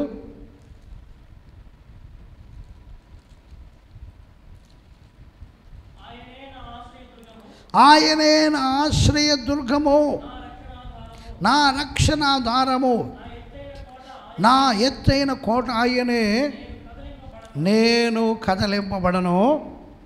నా రక్షణకు, నా మహిమకు దేవుడే ఆధారము, నా బలమైన ఆశ్రయదుర్గము, నా ఆశ్రయము దేవుని యందే ఉన్నదే. ప్రేమైన దేవుని బిడ్డారా, అవును, మనము దేని మీద మనం నమ్మకం ఉంచి ఉన్నాము. అనేక మార్లు మనం ఏమనుకుంటామంటే, మరి దేన్నో మనం నమ్ముకుని ఉన్నాం. నా ఉద్యోగాన్ని మనం నమ్ముకుని ఉన్నాం, నా బంధువులనే నమ్ముకుని ఉన్నా, లేదా తల్లిదండ్రులనే నమ్ముకుని ఉన్నా, లేదా నీకు మిత్రులను నమ్ముకుని ఉన్నా, రాజకీయ నాయకులు నమ్ముకొని ఉండవచ్చు. మరి ఎవరైనా మనకి గొప్పవారు ఎవరైనా మనం ఆనుకొని ఉన్నామేమో. కనుక మనుషుల మీద కాదు, మనం మనుషులు నమ్ముకున్నట్టు కంటే యెహోవాను ఆశించడం మేలు అని వాక్యం మనకు చెప్తా ఉన్నది. కనుకనే భక్తుడు దావీదు ఏమన్నా, ఆయనే నాకు ఆశ్రయ దుర్గము, నా రక్షణ ఆధారము. నీ రక్షణ ఆధారం క్రీస్తు అయి ఉన్నాడా, లేకపోతే నీ శక్తి, నీ బలము, నీ జ్ఞానమై ఉన్నదా అని ఒక్కసారి మనం ఆలోచించుకోవాలి. భక్తుడైన దావీదు అన్నాడు, నా ఎత్తైన కోట ఆయనే గనుక నేను కదిలింపబడను. మనకు కూడా ఈరోజు మన ఎత్తైన కోట క్రీస్తు అయి ఉండినప్పుడు మనం ఖచ్చితంగా కదిలింపబడం ప్రియులారా. దేవుని నామమునకు మహిమ కలుగును గాక.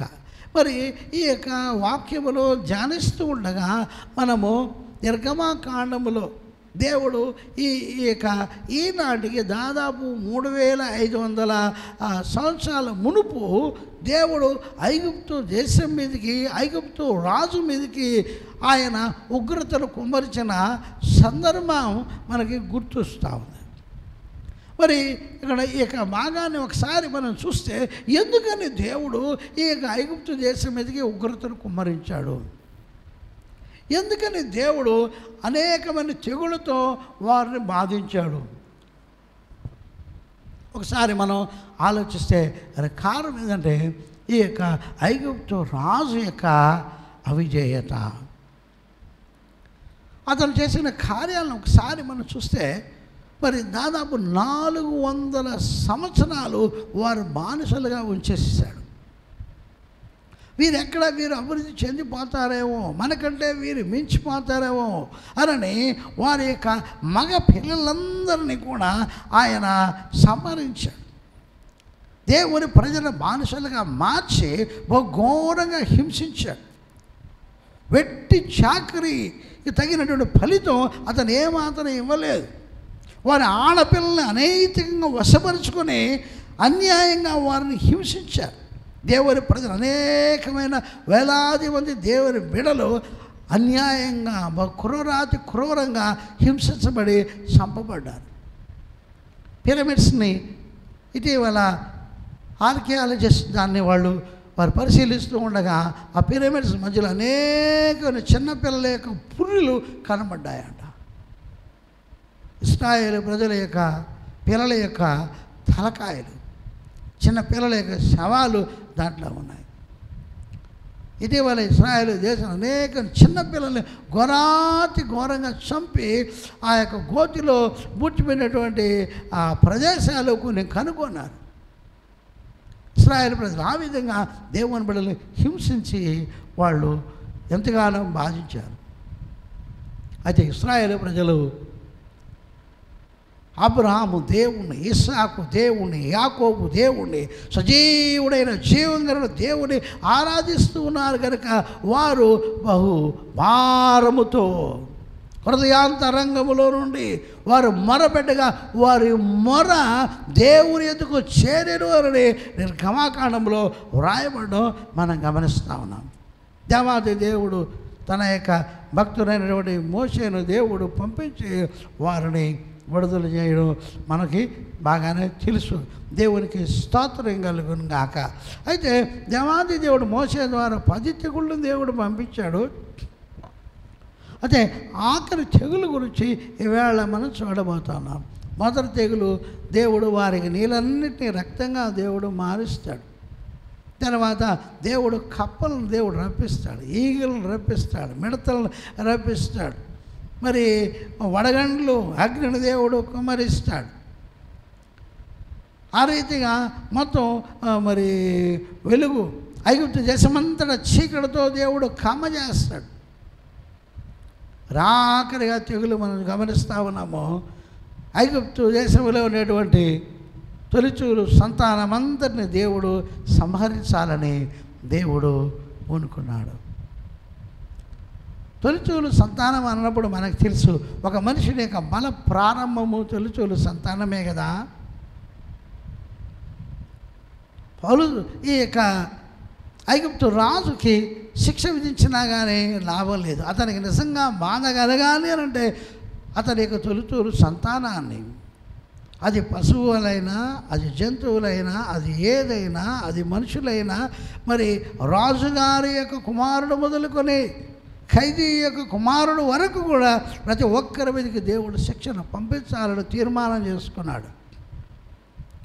అయితే దేవాది దేవుడు మరి తెగులు పంపిస్తే అందరి మీదకి వస్తుంది కదా, అందరి మీద ఖచ్చితంగా వస్తుంది. అయితే దేవాది దేవుడు ఇశ్రాయేలు ప్రజల్ని, తన ప్రజలను మాత్రం ఆయన ప్రత్యేకంగా కాపాడదలిచే ఒక ఏర్పాటును ఆయన సిద్ధపరిచి ఉంచాడు. దేవుని ప్రణాళిక ఏంటో తెలుసా? ఆయన ప్రణాళిక ఒక గొర్రెపిల్లను, పస్కా గొర్రెపిల్లను దేవుడు సిద్ధపరిచాడు. ఇశ్రాయేలు ప్రజలకు దేవుడు సెలవిచ్చాడు. అబీబు నెలలో మరి వారికి మొదటి జన్మన ఒక గొర్రెపిల్లను దేవుడు తీసుకోమన్నాడు. 14వ రోజున దానిని సంధ్యా సమయాన దాన్ని వదిలించి దానికి రక్తమును వారి యొక్క ద్వారబంధం యొక్క నిలువు కాళ్ళ మీదను పై అడ్డకర్ర మీదను పొయ్యవలను దేవుడు సెలవిచ్చాడు. ఈ యొక్క రక్తపు మరక ఎవరి ఇంటిలో కనబడుతుందో, ఎవరి ఇంటి ద్వారమని కనబడుతుందో, మరణదూత ఐగుప్తు దేశం అంతటా సంచరించినా, ఐగుప్తు దేశంలో ప్రతి ఒక్క తొలిచూలు సంతానములు ఆయన సంహరించినా కానీ ఇశ్రాయేలు ప్రజలకు ఏ హాని, ఏ బాధ, ఏ యొక్క ఇంటిలోనూ ఏ మరణం సంభవించకుండా దేవుడు వారిని సంరక్షించాడు. అవును ప్రేమైన దేవుని బిడ్డలారా, ఈ యొక్క ఉదయకాల వేళలో మనము ఉగ్రతా దినముల్లో ఉన్నాం. ఈ యొక్క ఉగ్రతా దినంలో దేవుడు మన మీద కూడా దేవుని ఉగ్రత రాకుండా ఉండాలంటే మన కొరకు దేవుడు ఒక గొర్రెపిల్లను దేవుడు సిద్ధపరిచున్నాడు. ఏమిటి ఆ గొర్రెపిల్ల? మన కొరకు దేవుడు సిద్ధపరిచినటువంటి పస్కా గొర్రెపిల్ల మన ప్రభు అయిన యేసు క్రీస్తు అయి ఉన్నాడు. అది మనము గ్రహించాలి.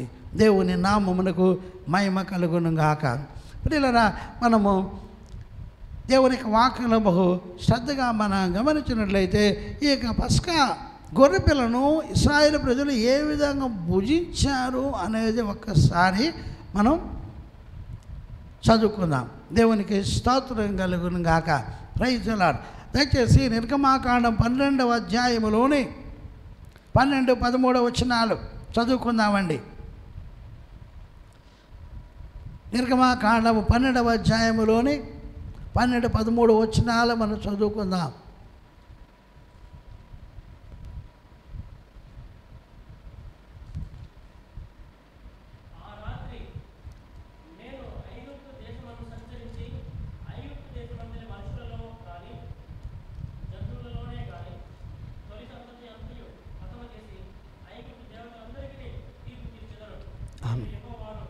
ఆమేన్.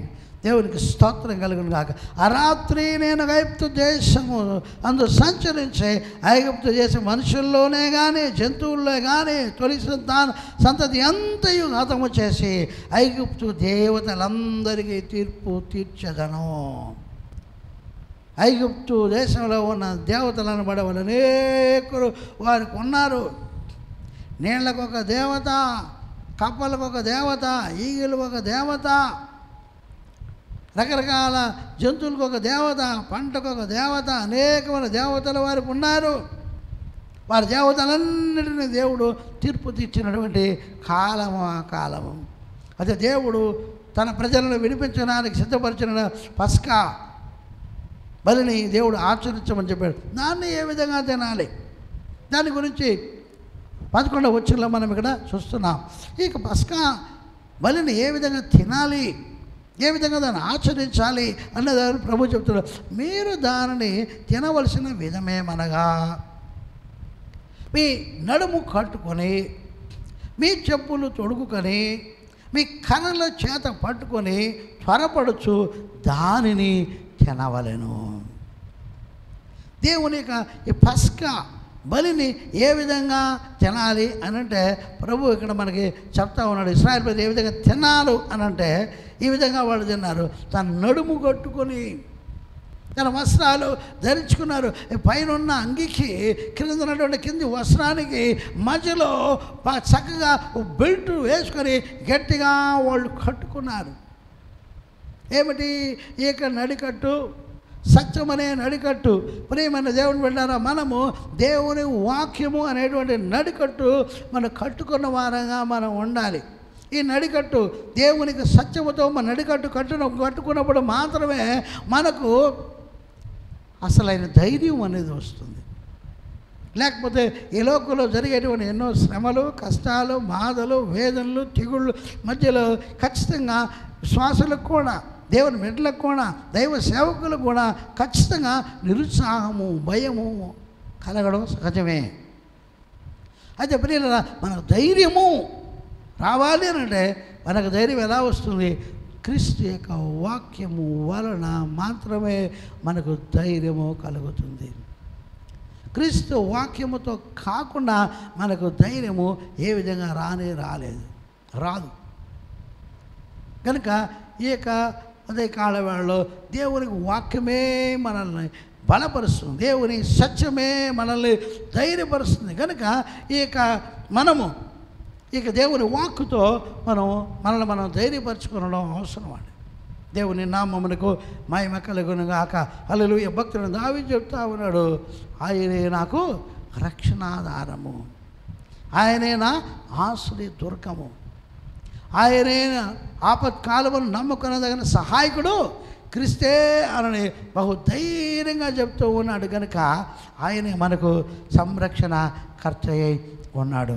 దేవుని నామమునకు స్తోత్రం కలుగును గాక. ఇక ఐగుప్తు రాజు మీదకి అసలు ఎందుకని దేవుడు అంత గొప్ప మరి శిక్షను అతని దేశం మీదకి పంపవలసిన కారణం ఏంటని మనం లేఖనాలు ఒకసారి చూసినప్పుడు అతని యొక్క అవిధేయత, సత్యం తెలిసి కూడా గ్రహించని ఒక ముండితనము అతనిలో కనబడ్డం మనం చూస్తూ ఉన్నాం.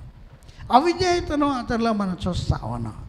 అతనిలో దేవుని సత్యాన్ని ఎదిరించే గుణాన్ని మనం చూస్తూ ఉన్నాం.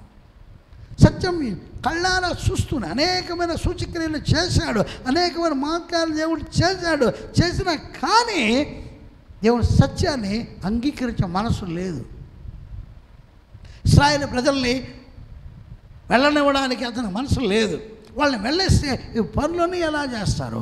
నాకు దేశము అభివృద్ధి పథకంలో బాగా వెళుతూ ఉన్నది, పైకి వెళుతూ ఉన్నది, ప్రపంచంలో ప్రసిద్ధిగాంచిన దేశంగా అభివృద్ధి చెందుతూ ఉన్నది అని అనుకుంటూ ఉన్నాడు ఫరో. అయితే ప్రియులారా, అది దేవుని యొక్క దయా కృప అనేది అతను మర్చిపోయాడు. కనుక ఈ యొక్క అతని యొక్క మొండితనము, అతని యొక్క అవిధేయత, అతని యొక్క క్రూరత్వాన్ని సత్యం తెలిసి కూడా సత్యమును అతను దుర్నీతి చేత అడ్డగించిన కారణం చేత దేవుని ఉగ్రత ఆకాశము నుండి బయలుపరచబడుచు ఉన్నది. హల్లెలూయా. దేవుని నామమునకు స్తోత్రం కలుగును గాక. అయినా కానీ ప్రియులారా, మరి ఈ యొక్క ఇశ్రాయేలు ప్రజల మీదకి మాత్రం ఆ ఘోరమైనటువంటి తొలిచూరు సంతానాన్ని సంహరించిన వేళలో దేవుడు తన ప్రజల్ని సంరక్షించాడు. కారణము గొర్రె పిల్ల యొక్క రక్తము ఇశ్రాయేలు ప్రజలకు ఇంటి ప్రతి ఒక్క మరి తలుపుల మీద ఉన్నది, నిలువు కమ్మల మీద, అడల కర్ర మీద ఉన్నది. కనుక మరణదూత ఆ తెగులు వారి ఇశ్రాయేలు ప్రజల ఇళ్లలో ప్రవేశించకుండా మరి దాటిపోయిను అని లేఖనం ద్వారా ఒక స్పష్టంగా మనము తెలుసుకుంటా ఉన్నాం. ఆయన నామమునకు స్తోత్రం కలుగును గాక. మంచిది. ఈ యొక్క మరి పస్కా బలిని ఏ విధంగా వాళ్ళు తిన్నారు అనేది మనం ధ్యానిస్తున్నాం కదా. మరి మనం కూడా ఈ యొక్క పస్కా బలిని మనం క్రీస్తు బిడ్డలైన మనం పస్కా బలిని మనం తినాలా. ఎలా తినాలి? మనం ప్రభు రాత్రి భోజనం మనం ఆచరించడం ద్వారా ఏ క్రీస్తు అనేటువంటి దేవుని గొర్రెపిల్ల యొక్క శరీరమును మనము తింటూ ఉండగా ఆ యొక్క పస్కా బలిని మనం ఆచరిస్తూ ఉన్నాము. దేవుని నామమునకు స్తోత్రం కలుగును గాక. దాని ఆ యొక్క బలిని ఏ విధంగా తినాలని దాని గురించి చెప్తున్నాడు. మీ నడుములు కట్టుకొని ధైర్యం తెచ్చుకొని, అంటే ఎందుకని లూజ్గా ఉన్నది స్ట్రిక్ట్గా మరి కరెక్ట్గా ఉంచుకొని మనం ముందుకు సాగి వెళ్ళిపోవాలి. ఎందుకంటే ఆగడానికి తీరిక లేదు. ఎంతవరకు ఐగుప్తు చేసిన ఎంతో కాలం ఆగి మరి విమోచన కొరకు రక్షణ కొరకు ఎదురు చూస్తూ ఉన్నారు. ఇప్పుడు దేవుడు ప్రయాణానికి సిద్ధపడండి అని చెప్పు వేళలో ఇక ఏమీ ఆటంకము లేకుండా సిద్ధపడి ఉండాలి. కనుక నడుము కట్టుకోవడం అవసరం. వేరే ఏదైనా ఆటంకాలు వస్తాయేమో. కనుక క్రీస్తు బిడ్డలైన మనం యేసు ప్రభు యొక్క రాకడ కొరకు ఎదురు చూస్తూ ఉన్నాం కదా. కనుక ఆ రాకడలో మనల్ని ఆపేటువంటి కార్యాలు ఏదైనా ఉన్నాయా? లోక ప్రకారం చిక్కులు ఏదైనా మనలో ఉన్నాయా? లోక ప్రకారమైన కార్యములు, ఈ యొక్క లోకంలో ఉన్నటువంటి అభిలాషలు, లేకపోతే కోరికలు, లేకపోతే మరి లోకంతో ఫిక్స్ అయిపోయినటువంటి కార్యాలు ఏదైనా ఉన్నాయా? లోకంతో రాజీ పడిపోయి ఉన్నావా? లోకంలోనే దోషములు, పాపములు, మరి ఈ తిరుగుబాటు వ్యక్తిత్వము, లేకపోతే అసూయ, ద్వేషము, మత్సరము, ఇలాంటి కార్యాలతో నిండి ఉన్నామా? లేకపోతే కామాతురత, లేకపోతే సాతానిక ప్రతి విధమైనటువంటి కార్యాలు, ఆచారాలతో మనం ఒకవేళ నిండిపోయి ఉన్నాం. మనల్ని ఏది ఆటంకపరుస్తూ ఉందో ఒకసారి మనం చూసుకోవాలి. కనుక సత్యం చేత మన నడుము కట్టుకొని క్రీస్తు రాకడ ఇక రానున్నది కనుక మనం సిద్ధపడి వెళ్ళిపోవడానికి, క్రీస్తు రాకడకు వెళ్ళిపోవడానికి మనం సిద్ధంగా ఉండాలని దేవుని వాక్యము మనకి తెలియజేస్తూ ఉన్నది. హల్లెలూయా. దేవునికి స్తోత్రం కలుగును గాక. కనుక you must be ready for any time. దేవుని నామమునకు స్తోత్రం కలుగును గాక. నడుము కట్టుకున్న వారం మీ చెప్పులు తొడుగుకొని, చెప్పులు ఎప్పుడు తొడుకున్నా ఇక జస్ట్ మనం బయటికి వెళ్ళిపోతున్నాం అనుకున్నప్పుడు, అంటే ఈ లోకంతో మనకున్నటువంటి ఈ హక్కులు ఏమున్నాయో, ఏవైతే మనం దేనిదైతే మనం ఉన్నామో అన్నిటినీ మనం అవి ప్రక్కన పెట్టి మనం ప్రభువు రాకడ పిలుపును అందుకొనుటకు స్ట్రైట్గా ఆయన ముందుకు వెళ్ళడానికి మనకి ఆయన సిద్ధపడమని దేవుడు ఉదయకాల వేళ దేవుడు మనకి చెప్తా ఉన్నాడు. ఆయన నామమునకు స్తోత్రం కలుగును గాక. హల్లెలూయా. లోకా సువార్త 21వ అధ్యాయము 36వ వచనములో ఈ విధంగా భక్తుడు మనతో చెప్తూ ఉన్నాడు. యేసుక్రీస్తు ప్రభువారు ఆయన లోకా సువార్త 21వ అధ్యాయంలో 36వ వచనములో ఆయన మనకు సంఘానికి చేసిన హెచ్చరికల గురించి మనం చదువుకుంటాం. లోకాసు వార్త 21:36. లోకాసు వార్త 21:36 వచనం అండి.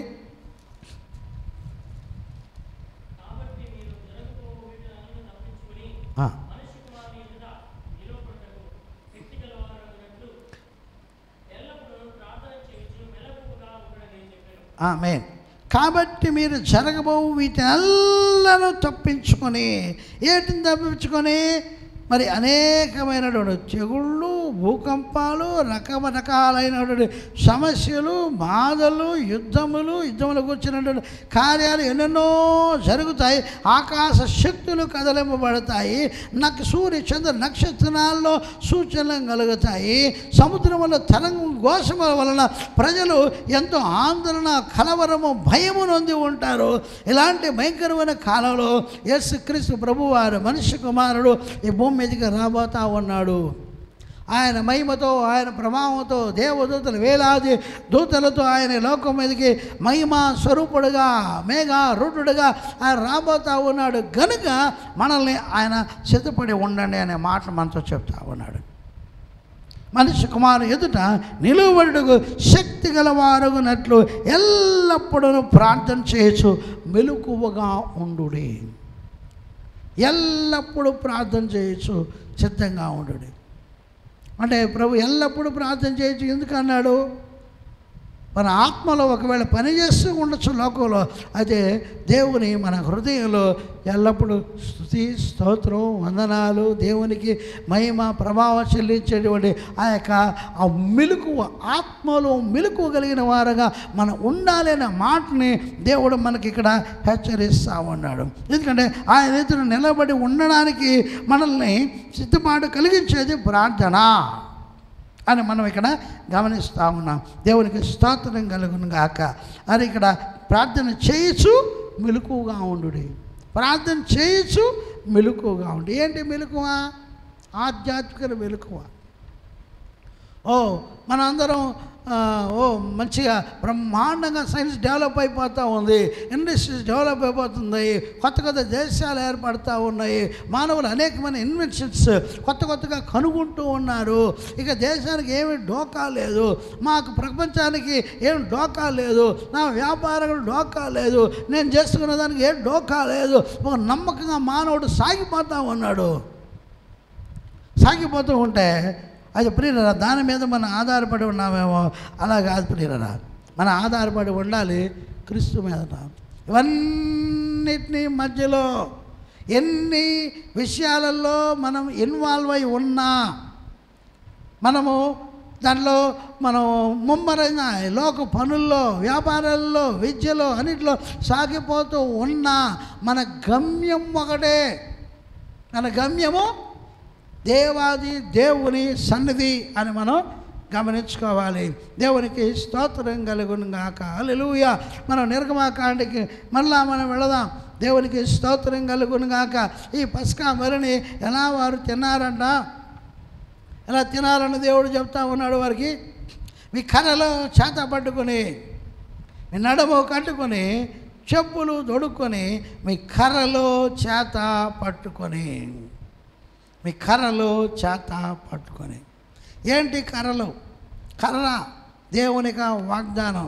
ఈ లోకంలో మనకి నమ్మకం ఏదైనా ఉన్నది అని అంటే ఏంటి నమ్మకం? ఎవరి మీద నమ్మకం? ఏ విషయం మీద మనం ఆధారపడి బ్రతుకుతూ ఉన్నామో, ఏది ఏ ఉన్నా కానీ అన్నీ అశాశ్వతమే. కానీ దేవుని మాట స్థిరమైనది. దేవుని మాట స్థిరమైనది. దేవునికి స్తోత్రం కలుగును గాక. మనము మొదటి యోహాను పత్రిక 2వ అధ్యాయంలో మనం చూస్తున్నాము, దేవుని చిత్తము చేయవాడే నిరంతరము నిలుచును అని మనం చూస్తున్నాం. భూమి ఆకాశములు గతించిపోయినను నా మాటలు ఎన్నడూ గతించవు అని యేసుక్రీస్తు ప్రభువు వారు అన్నాడు. కనుక గతించినది, నిత్యము నిలిచి ఉండేది దేవుని వాక్యమే, దేవుని చిత్తమే. కనుక దేవుని చిత్తాన్ని జరిగించు అన్నప్పుడు మాత్రమే మనమందరం కూడా మనం స్థిరంగా మనం దేవుని రాకడలో మనం ఉండగలుగుతాం. కనుక ఈ కర్ర అనేది దేవుని యొక్క వాగ్దానం. ఆయన ప్రజలైన మనకు, ఆయన బిడ్డలైన మనకు నిత్య జీవమునిత్తును అనేది ఆయనకు వాగ్దానమై ఉన్నది. కనుక నిత్య జీవానికి దేవుడు మనల్ని చేర్చాలని ఆయన సిద్ధపరుస్తూ ఉన్నాడు. కనుక ఈ లోకంలో ఎన్నెన్ని రకాలుగా జరుగుతూ ఉన్నా కానీ మనము ఆయన రాకడకై మనం సిద్ధపడాల్సిన వాళ్ళంగా మనం ఉన్నాము. హల్లెలూయా. ఆయన నామమునకు స్తోత్రం కలుగును గాక. ఇక పస్కా బలిని తినే సమయంలో మరి ఇంకొక విషయాన్ని చెప్తా ఉన్నాడు. పస్కా బలి, ఇక గొర్రెపిల్లను వారు వధించి దాన్ని కాల్చి దాన్ని వారు వండుకొని దాన్ని తినే సమయంలో ఎలా తినాలంట, తినే సమయంలో దాన్ని త్వరపరుచు తినాలి. నడుము కట్టుకొని తినాలి, చెప్పులు కొడుకొని తినాలి, మీ కర్రలో చేత పట్టుకొని తినాలి, త్వరపడుచు దానిని తినవలెను. అలా తినాలి, త్వరపడుచు దాన్ని తినవలెను.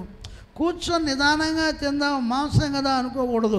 రుచిగా తిందాం, దాన్ని కొంచెం ఆస్వాదిస్తూ తిందాం అని అనుకోవచ్చు, నిజమే.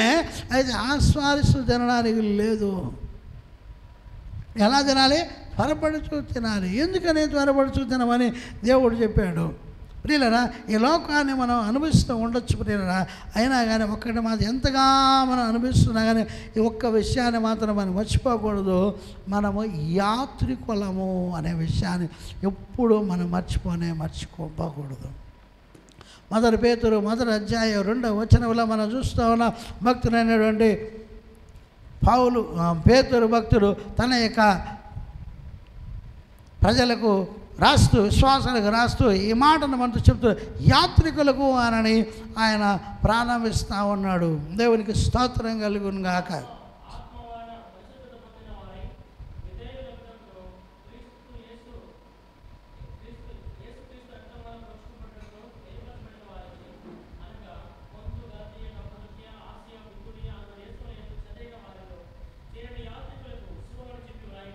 ఆమేన్. ఏమంటున్నాడు?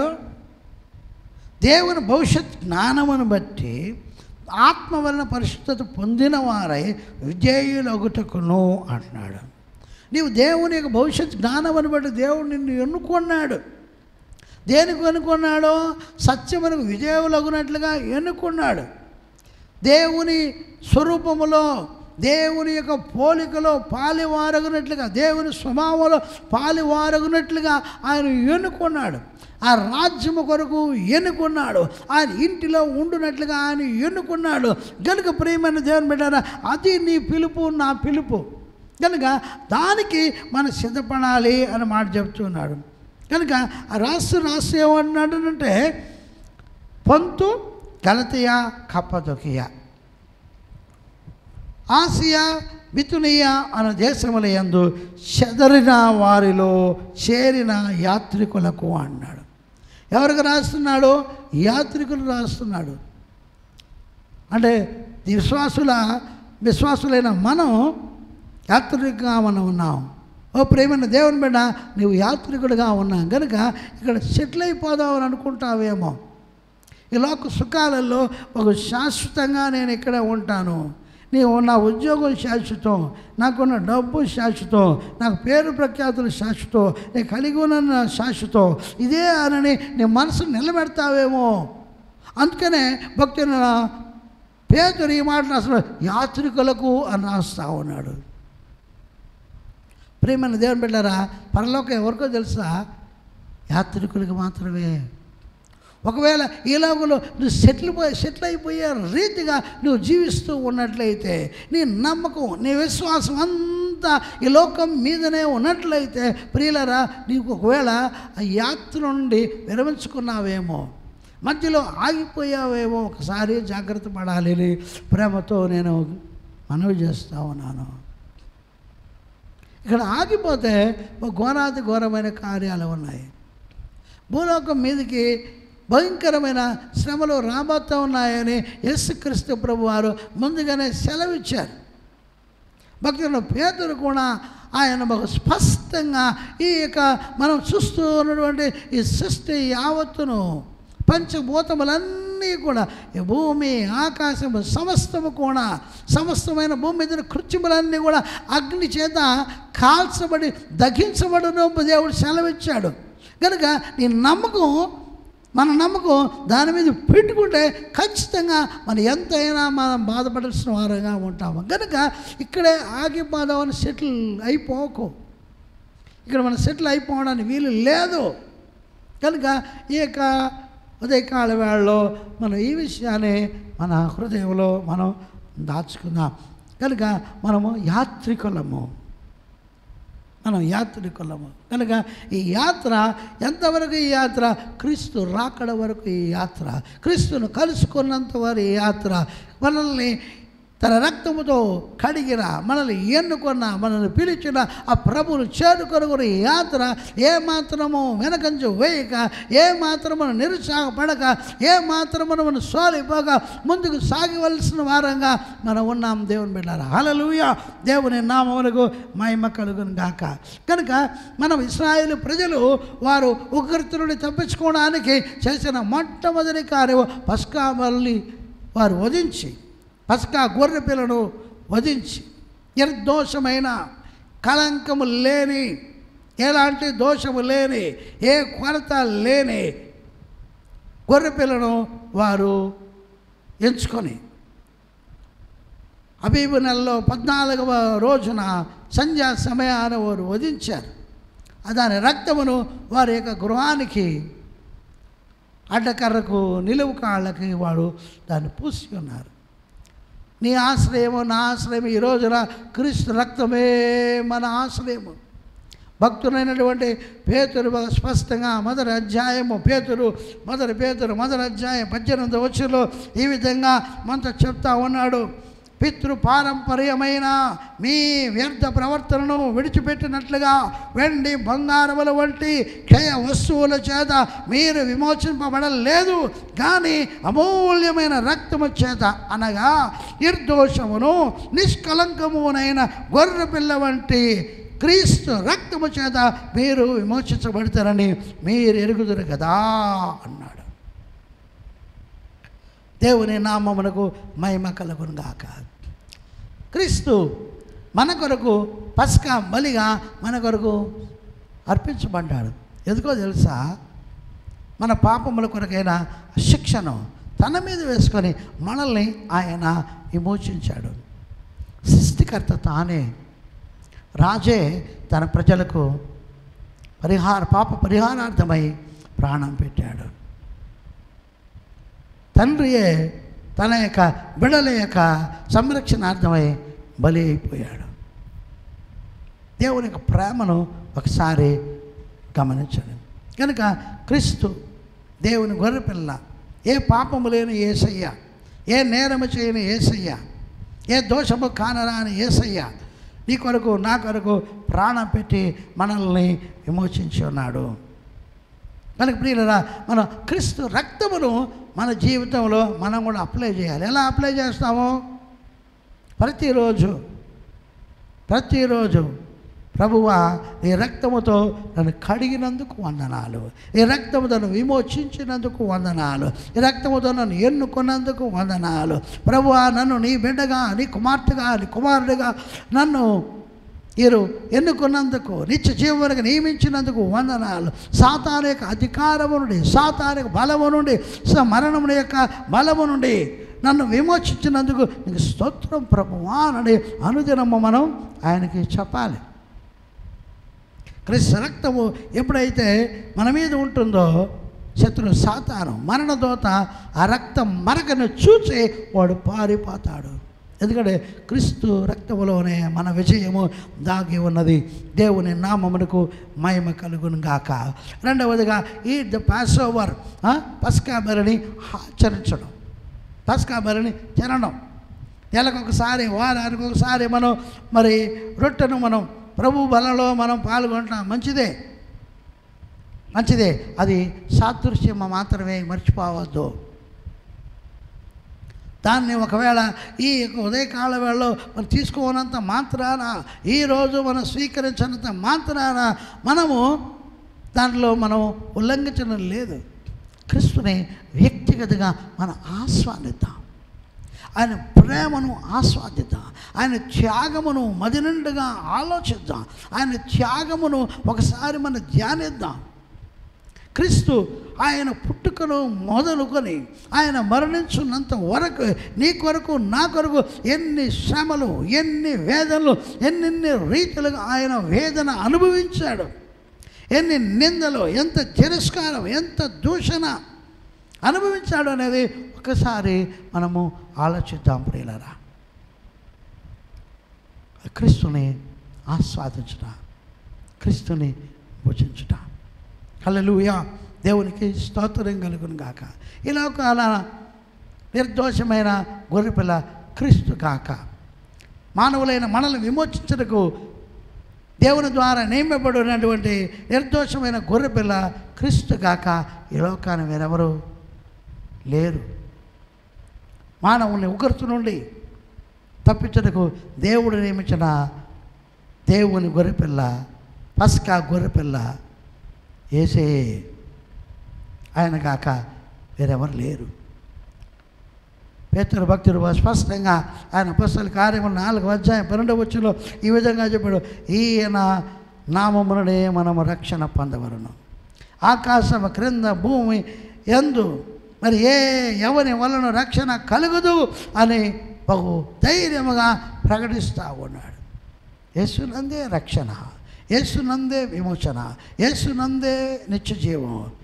ప్రియమైన దేవుని మీద యేసుని నమ్ముకుంటే సంతోషము, సమాధానము, నిత్య జీవము. నీ కొరకు నా కొరకు ఈ లోకంలో ప్రాణం పెట్టిన నిర్దోషమైన జీవితం కలిగి, నిష్కలంకము కలిగి జీవితం కలిగి, పాపము లేని ఏ మనుషుడైనా నీ కొరకు ప్రాణం పెట్టారా? యేసుక్రీస్తు ఒక్కడే నీ కొరకు నిర్దోషమైన దేవుని కొరకు గొర్రె పిల్లగా ప్రాణం పెట్టి ఉన్నాడు. క్రీస్తుని అంగీకరించినట్లయితే నీకు ఈ రోజున నిత్య జీవము ఈ సొంతం అవుతుంది.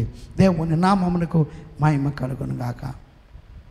ప్రియులరా, మరి ఇక్కడ భక్తుడైనటువంటి నిర్గమకాండం 12వ అధ్యాయంలో ఇక పస్కా గొర్రె పిల్లను ఏ విధంగా తినాలి అన్నదానికి మనం ఇక్కడ భక్తుడైనటువంటి మోషే ఈ విధంగా రాస్తూ ఉన్న 13వ వచనంలో, నిర్గమకాండం 12వ అధ్యాయం 13వ వచనం,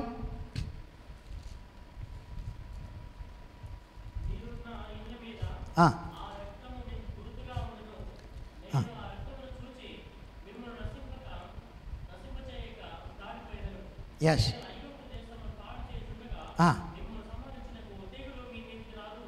ఆమేన్. దేవునికి స్తోత్రం కలుగును గాక. ఐగుప్తు దేశమును నేను పాడు చేయుచుండగా అని అన్నాడు. నేను ఐగుప్తు దేశమును పాడు చేయుచుండగా. దేవుడు ఐగుప్తు దేశమును పాడు చేస్తూ ఉన్నాడు. దేని కొరకు ఎందువల్ల పాడు చేస్తూ ఉన్నాడు? కారణం ఏంటంటే మానవుని యొక్క అవిధేయత. మరి ఆ రోజు ఐగుప్తు దేశాన్ని దేవుడు పాడు చేశాడు. మరి ఈ రోజుల్లో దేవుడు ఆ విధంగా అనుమతిస్తాడా అని అనుకోవచ్చు. అయితే లేఖనాల్లో ఒక తేటగా భక్తులైనటువంటి పౌలు మనకి ఈ విధంగా రాస్తా ఉన్నాం. 1 కొరింథీయులు 1వ అధ్యాయం, క్షమించండి, రోమా పత్రిక 1వ అధ్యాయం 18వ వచనంలో భక్తులైన పౌలు ఈ విధంగా రాస్తూ ఉన్నాడు మనకి, దుర్నీతి చేత సత్యమును అడ్డగించు మనుష్యుల యొక్క సమస్త భక్తిహీనత మీదను దుర్నీతి మీదను దేవుని కోపము పరలోకము నుండి బయలుపరచబడుచున్నది. దేవుడు అనేక సార్లు సత్యాన్ని మనకి తెలియజేశాడు. సత్యాన్ని ఎరిగి కూడా లోబడకుండా ఒకవేళ ఎదిరించేటువంటి, నిర్లక్ష్యంగా అనుకునేటువంటి వ్యక్తిత్వం ఒకవేళ మనలో ఉన్నట్లయితే దేవుని సత్యానికి లోబడకుండా ఎదురిస్తూ ఉన్నట్లయితే దేవుడు ఇక్కడ మన దేవుని వాక్యం ద్వారా హెచ్చరిస్తూ ఉన్నాడు. మానవుని యొక్క సమస్త భక్తిహీనత మీద, సమస్తమైన భక్తిహీనత మీద, అన్ని రకాలైనటువంటి భక్తిహీనత మీద దేవుని కోపము పరలోకము నుండి దేవుడు బయలుపరుస్తూ ఉన్నాడు. దేవుని కోపము, దేవుని ఉగ్రతను కుమ్మరిస్తూ ఉన్నాడు. అయితే ప్రియులరా, దేవాది దేవుడు మనల్ని తప్పించాలనేది దేవుని యొక్క ఉద్దేశము. కనుక ప్రియులరా, యాత్రికులమైన మనం ఈ లోకంలో మనం సెటిల్ అయిపోకుండా క్రీస్తు రక్తమును మన మీద మనము పూసుకున్నాం. నెంబర్ 1. రెండవదిగా క్రీస్తుని మనము నిండు హృదయముతో మన జీవితంలో ధ్యానించుతాం. ఈ పాస్ ఓవర్.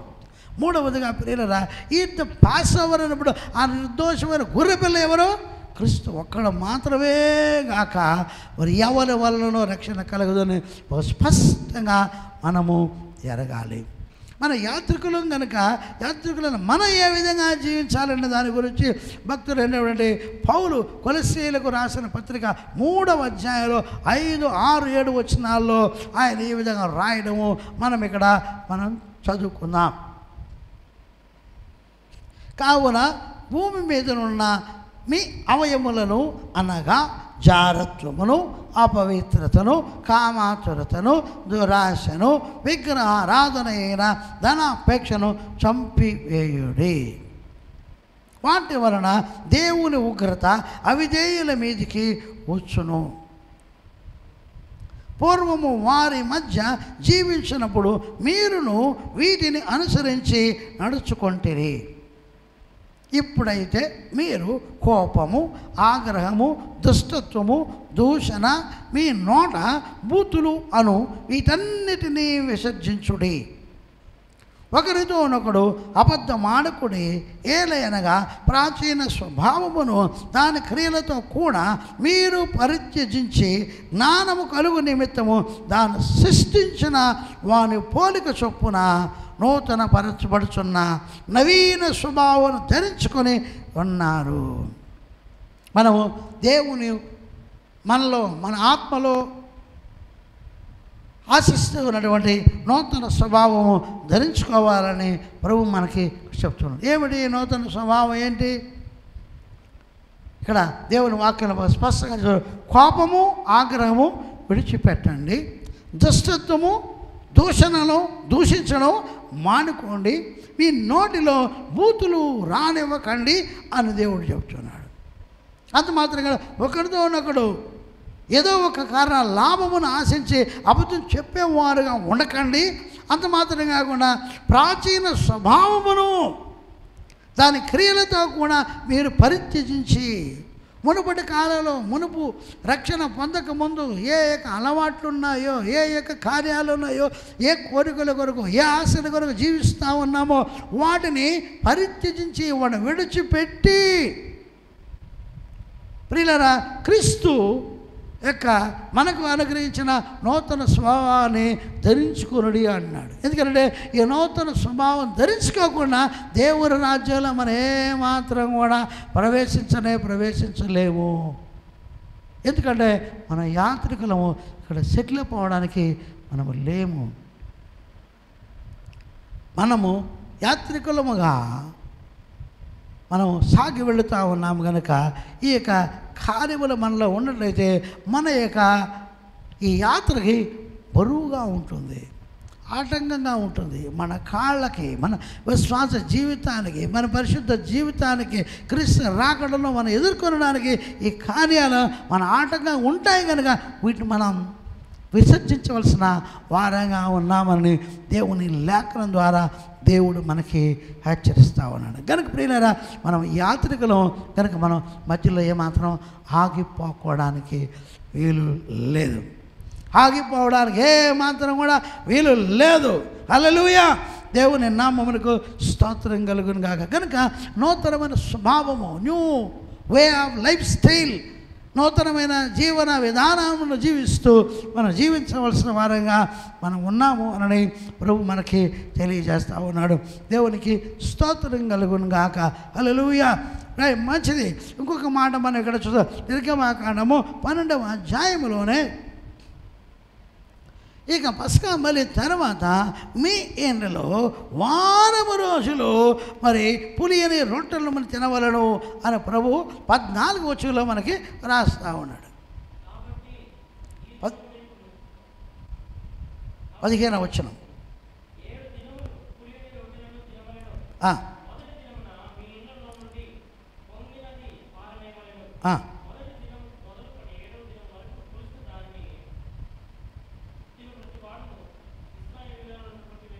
ఆమేన్. ప్రభు మనకి ఆయన బిడ్డలైన ఇశ్రాయేలు ప్రజలు సెలవిచ్చిన మాట, 7 దినములు మీరు పులియని రొట్టెలు తినవలను, పులిసిన దాన్ని మీరు తినకూడదు. ఎందుకంటే మీరు ఒక నూతన దేశానికి వెళుతూ ఉన్నారు. నూతనమైన దేవుడు వాగ్దానం ఇచ్చిన నూతనమైన కానాను పాలు తేనెలు ప్రవహించి దేశానికి వెళ్తూ ఉన్నారు. దేవుడు మన కొరకు సిద్ధపరిచిన నూతనమైన ఆనంద దేశానికి మనం వెళుతూ ఉన్నారు. కనుక మీరు ఇక పులియని దానిని మీరు తినాలి. పులిసిన దానిని మొదటి దినములనే మీ ఇంటిలో నుండి తీసి పారవేయడి అని చెప్తా ఉన్నాడు. కనుక క్రీస్తుని అంగీకరించిన ఆ మొదటి దినములనే మనం ఏం చేయాలి? ఇక పులిసిన దాని పాత అలవాట్లు, పాత స్వభావం, పాత విషయాలు, పాత దురలవాట్లు, పాత అసూయ, పాత ద్వేషం, పాత కోపం, పాత అవిధేయత, దేవునికి విరోధమైన కార్యాలు, వీటన్నిటినీ మనలో నుండి తీసి పారవేయమని దేవుడు చెప్తున్నాడు. మరి అవన్నీ తీసి పారవేసి దేవుని స్వభావమును, నూతన స్వభావమును ధరించుకొనకపోతే ఆయన రాజ్యంలోనికి మనం ప్రవేశించడానికి మనం ఏమాత్రం అర్హులు కాదు అన్నాడు. అంత మాత్రం కాకుండా ఇక్కడ మాట ప్రభు చాలా ముఖ్యమైన మాట, మొదటి దినము మొదలుకొని 7వ దినము వరకు పులిసిన దానిని తిను ప్రతి మనుషుడు ఇశ్రాయేలీలో నుండి కొట్టివేయబడును. అంటే క్రీస్తుని అంగీకరించి కూడా అదే పాత అలవాట్లో, పాత స్వభావంలో కొనసాగు, ఏ మార్పు లేకుండా అదే జీవితానికి అలవాటు పడి ముందుకు సాగు వారిని ప్రభు ఏం చేస్తున్నాడంట? ఇశ్రాయేలు ప్రజల యొక్క జాబితాలో నుండి ప్రభువే కొట్టివేస్తున్నాడు అని చెప్తున్నాడు ప్రభు. కనుక దేవుని యొక్క జాబితాలో, దేవుని యొక్క లిస్టులో, పరలోకమునకు వెళ్ళేటువంటి వారిలో ఉన్న లిస్టులో మనం ఉండాలి అని అంటే మార్పు చెందిన వారముగా, నూతన స్వభావం ధరించిన వారు, క్రీస్తు కొరకు సాక్షులుగా బ్రతుకు వారముగా, మారు మనసు పొందిన వారముగా, దేవునికి ఇష్టమైన బిడ్డలముగా, దేవునికి ప్రియమైన బిడ్డలుగా నీవు నేను జీవించే వారంగా, ప్రార్థన జీవితం కలిగిన వారంగా, వాక్యమునందు ఆసక్తి కలిగిన వారంగా, పరిశుద్ధ జీవితం కలిగిన వారంగా, సాక్షి జీవితం కలిగిన వారంగా, అనేకులను దేవుని కొరకు ఆత్మలు సంపాదించే వారంగా మనం జీవించాలని దేవుడు ఇష్టపడతా ఉన్నాడు. హల్లెలూయా. దేవుని నామమునకు స్తోత్రం కలుగును గాక. ఈ పస్కా బలిని ఆచరించిన వేళలో దేవుని యొక్క ఇశ్రాయేలు ప్రజలకు ఏ యొక్క ఆపద రాలేదు. ఐగుప్తు దేశంలో వారు తొలుచూలు సంతానం అందరూ కూడా నశించిపోయారు. పశువులేమి, జంతువులేమి, తొలుచూలు సంతానంగా పుట్టిన ప్రతి ఒక్కరు కూడా నశించిపోయారని లేఖనాల్లో చూస్తాం. ఇశ్రాయేలు ప్రజల్లో ఏ ఒక్కరు కూడా మరణించలేదు అని లేఖనాల ద్వారా మనం తెలుసుకుంటా ఉన్నాం. అయితే ప్రేమైన దేవుని బిడ్డారా, మనకు దేవుడు ఒక గొప్ప ఒక ఆధారముగా ఉన్నాడు. దేవుని నామమునకు స్తోత్రం కలుగును గాక.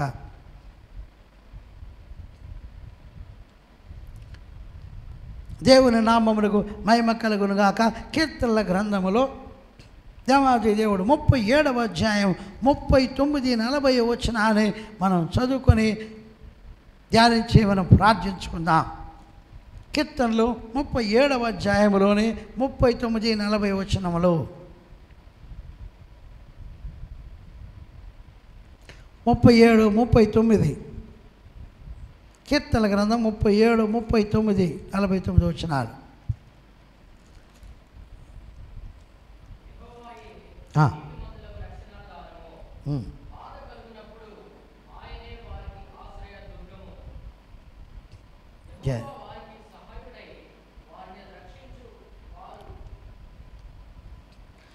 యెహోవాయే నీతిమంతులకు రక్షణాధారము.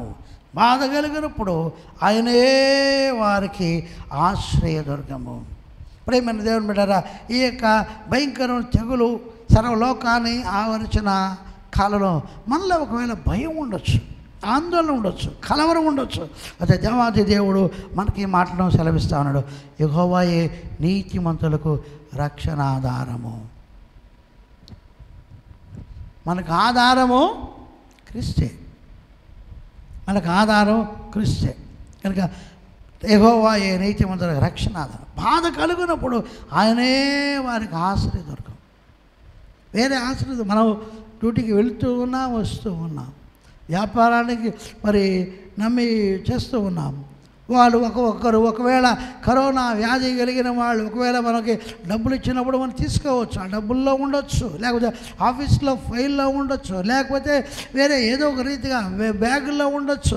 ఎన్నో రీతిలుగా మరి సంక్రమించడానికి వీలు కలిగిన మరి ఆస్కారం ఉన్నా బాధ కలిగినప్పుడు రక్షణాధారము క్రీస్తే.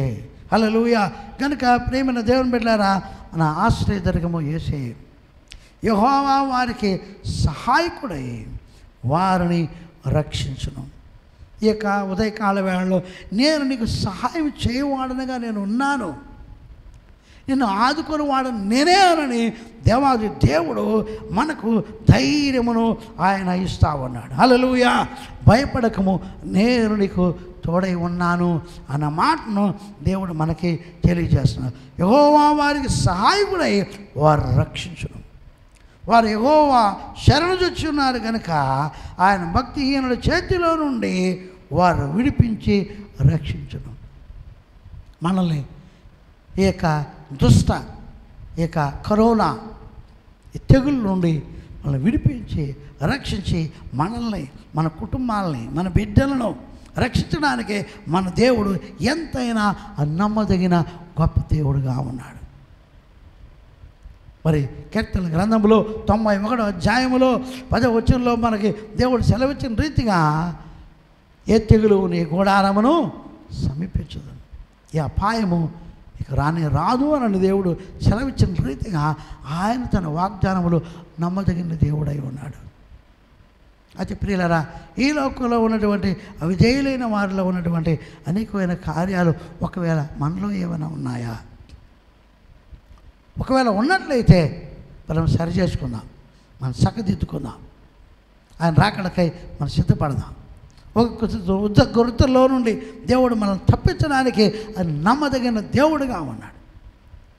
ఒకరితో నుండి ఆయన మనం తప్పించడానికి ఆయన నమ్మదగిన దేవుడుగా ఉన్నాడు. ఆయన నామమునకు మహిమ కలుగును గాక. ప్రార్థించుకుందాం. తల్ల వచ్చినట్లయితే మనం ప్రార్థించుకుందాం. మహాపరిశుద్ధుడైన మా ప్రియ తండ్రి, నా ప్రభువా, ఈ యొక్క ఉదయకాల వేళలో నీ యొక్క దయగలిగిన హస్తం మాకు తోడుగా ఉంచమని ప్రార్థన చేస్తాం. ఈ వాక్యం వింటున్న ప్రతి ఒక్క బిడ్డ, ప్రతి కుమారుడు, ప్రతి కుమార్తె, ప్రతి ఒక్క కుటుంబం ఈ సన్నిధానములో మోకరులి నాయన ప్రార్థిస్తూ ఉన్న ప్రతి బిడ్డ, నీ శరణు వచ్చిన ప్రతి ఒక్క బిడ్డను భయంకరమైన ఈ యొక్క తెగుల నుండి, ఈ ఆపద నుండి, ఈ బాధ నుండి మీరు తప్పించమని ప్రార్థన చేస్తున్నాను. యేసు క్రీస్తు నామములో నాయనా, నా ప్రభువా, నీ బిడ్డలు నీ రెక్కల నీళ్ళలో భద్రపరచుకోమని ప్రార్థన చేస్తున్నాను. నాయనా, నీ బిడ్డలకు విరోధముగా సాతానికి ప్రతి కుట్ర, వాని కుతంత్రాలు యేసు నామములో లయమైపోవును కాక అని పలుకుతున్నాను. దేవా, వేటగాడు వేసిన ఉరిలో నుండి మీరు తప్పించమని ప్రార్థన చేస్తున్నాను. ప్రభు, అని విడలైన మాకందరికీ రక్షణ దానముగా మీరు ఉండమని నేను వేడుకుంటున్నాను. నాయన, నీ శరణు చొచ్చిన వారిలో ఎవరునూ నాయన నా సిగ్గు నొందరు అని రాయబడింది తండ్రి. మమ్మల్ని సిగ్గుపరచని గొప్ప దేవుడివై ఉన్నావు. నీ రెక్కల నీడలో నా ప్రభువా మమ్మల్ని భద్రపరచు. సన్నిధానములో చేరిన, గృహములో మోకరించిన, నాయన కన్నీటితో ప్రార్థిస్తూ ఉన్నా, నిన్నే ఆశ్రయిస్తూ ఉన్నా ప్రతి ఒక్కొక్క బిడ్డ మీదకి నీ ఆశ్రమం వచ్చునుగాక.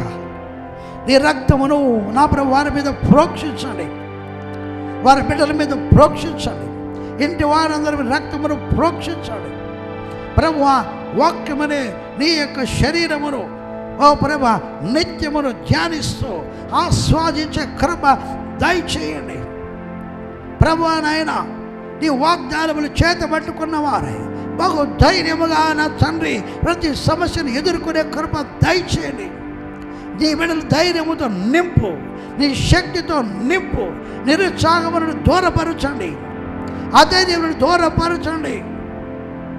ప్రభు, ఎల్లప్పుడూ ప్రార్థిస్తూ మెలకువగా ఉండి నా ప్రభు, ఈ యొక్క లోకంలో మాకు విరోధంగా వస్తూ ఉన్న ప్రతి విధంగా సాతాను యొక్క వారి యొక్క తంత్రములను పసిగట్టిన వారమై, జాగ్రత్త కలిగిన జీవితం కలిగిన వారమై మమ్మను మా కుటుంబాలు కాపాడుకుంటూ అన్ని రీతులుగా జ్ఞానము, తెలివి, వివేకము, విచక్షణ నీ బిడ్డలకు అనుగ్రహించమని ప్రార్థన చేస్తున్నానయ్యా. నీ బిడ్డలను ఈ రెక్కల నీళ్ళ భద్రపరచుకో. శత్రు సాతానికి సకల విధమైన కార్యములు యేసు క్రీస్తు నామములో లయమైపోవును గాక అని పలుకుతున్నానయ్యా. ప్రతి ఒక్కరు పేరు పేరును దీవించండి. నీ రెక్కల నీళ్ళ దాచుకోండి. అంధకార చీకటి శక్తులు ప్రతి విధమైన కార్యములు సంఘములకు విరోధముగా, నీ బిడ్డలకు విరోధముగా యేసు క్రీస్తు నామములో లయమైపోవును గాక అని పలుకుతున్నానయ్యా. అలాగే నా తండ్రి, సర్వలోకమంతటా కరోనా చేత పీడింపబడుతూ ఉన్న నీ బిడ్డల కొరకు ప్రార్థిస్తున్నా. నేను ఎరగని వారి కొరకు ప్రార్థిస్తూ ఉన్నా. ఈ ఎరిగిన బిడ్డల కొరకు ప్రార్థిస్తూ ఉన్నా. చిన్న పిల్లల కొరకు ప్రార్థిస్తున్నా. యవ్వనుల కొరకు ప్రార్థిస్తూ ఉన్నా. వృద్ధుల కొరకు ప్రార్థిస్తున్నా. మరణముడు తప్పించండి. పాదాల బలముడు తప్పించండి. ఆయన మరణముడు తప్పించి సమాధానం విడిపించి నీ బిడ్డలు నాయన నీ కొరకు నాయన రక్షించమని ప్రార్థిస్తున్నానయ్యా. పరలోకములోనికి ప్రవేశించినట్లుగా కృపను అనుగ్రహించండి. ప్రతి ఒక్క ఆత్మను నీ హస్తాలు అప్పగిస్తున్నానయ్యా. మా ఆత్మల చేతులు అప్పగిస్తున్నానయ్యా. మా కుటుంబాలని చేతులు అప్పగిస్తున్నానయ్యా. నీ అద్భుత కార్యములు, నీ ఆశ్చర్య కార్యములు చేయండి. బలహీనులుగా ఉన్న ప్రతి ఒక్కరి గురించి ప్రార్థన చేస్తున్నానయ్యా. యేసు క్రీస్తు నామములో ప్రతి ఒక్క బలహీనుల్ని నేను మీరు ఇప్పుడే మీరు ముట్టండి. నీ శక్తి ఇప్పుడే వారి మీద వచ్చునుగాక. నీ కలువరి రక్తమును వారి మీద ప్రోక్షించండి. నీ గాయపడ్డ హస్తం వారి మీద ఇప్పుడే ఉంచండి. పరిపూర్ణమైన విడుదల, పరిపూర్ణ స్వస్థత యేసు క్రీస్తు నామములో నీ బిడ్డలకు ఇప్పుడే కలుగును గాక అని పలుకుతున్నానయ్యా. వాళ్ళు వ్యాధిని కలిగి చేస్తున్న శత్రు సాతానా యేసు క్రీస్తు నామములో ఇప్పుడే వాళ్ళ నుండి బయటకు పోరాజ్ఞాపిస్తున్నాను. భయమా యేసు క్రీస్తు నామములో దేవుని బిడ్డలు విడిచి బయటకు పోరాజ్ఞాపిస్తున్నాను. ప్రభువా, నీ బిడ్డల ఆకర్లు తీర్చండి. వారి అవసరాలు తీర్చండి. వారికి తోడు నీడగా ఉండండి. వారి ఉద్యోగమును, వారి వ్యాపారమును, వారి చదువులను, వారు చేసే ప్రతి చేతి పనులను దయతో దీవించి ఆశీర్వదించండి. నీ అద్భుత కార్యములు, ఆశ్చర్య కార్యములు మా మధ్యలో మీరు చేసి నీ నామం మాత్రమే మహిమపరచుకోమని, హెచ్చించుకోమని మా ప్రియ రక్షకుడు యేసు క్రీస్తు దివ్యమైన శ్రేష్టమైన నామములో అడిగి బ్రతిమలాడి వేడుకొనిచున్నాము తండ్రి. ఆమేన్. దేవాది దేవునికి ఏకవేళలో మన కానుకలు సమర్పించి ప్రభు నామాన్ని మనం మహిమపరచుకుందాం. ఆన్లైన్ ద్వారా కూడా మీరు మీ కానుకలను సమర్పించవచ్చు. దేవుడు మిమ్మల్ని దీవించి ఆశీర్వదించును గాక. ఆశీర్వాదం చెప్పుకుందాం. పరమ తండ్రి అయిన దేవుని ప్రేమ, మన ప్రభు యేసు క్రీస్తు కృప, పరిశుద్ధాత్మిక అన్యోన్య సమాసము తోడేడ సదాకాలము మన ఎల్లరికి తోడై ఉండును గాక. ఆమేన్. ఆమేన్.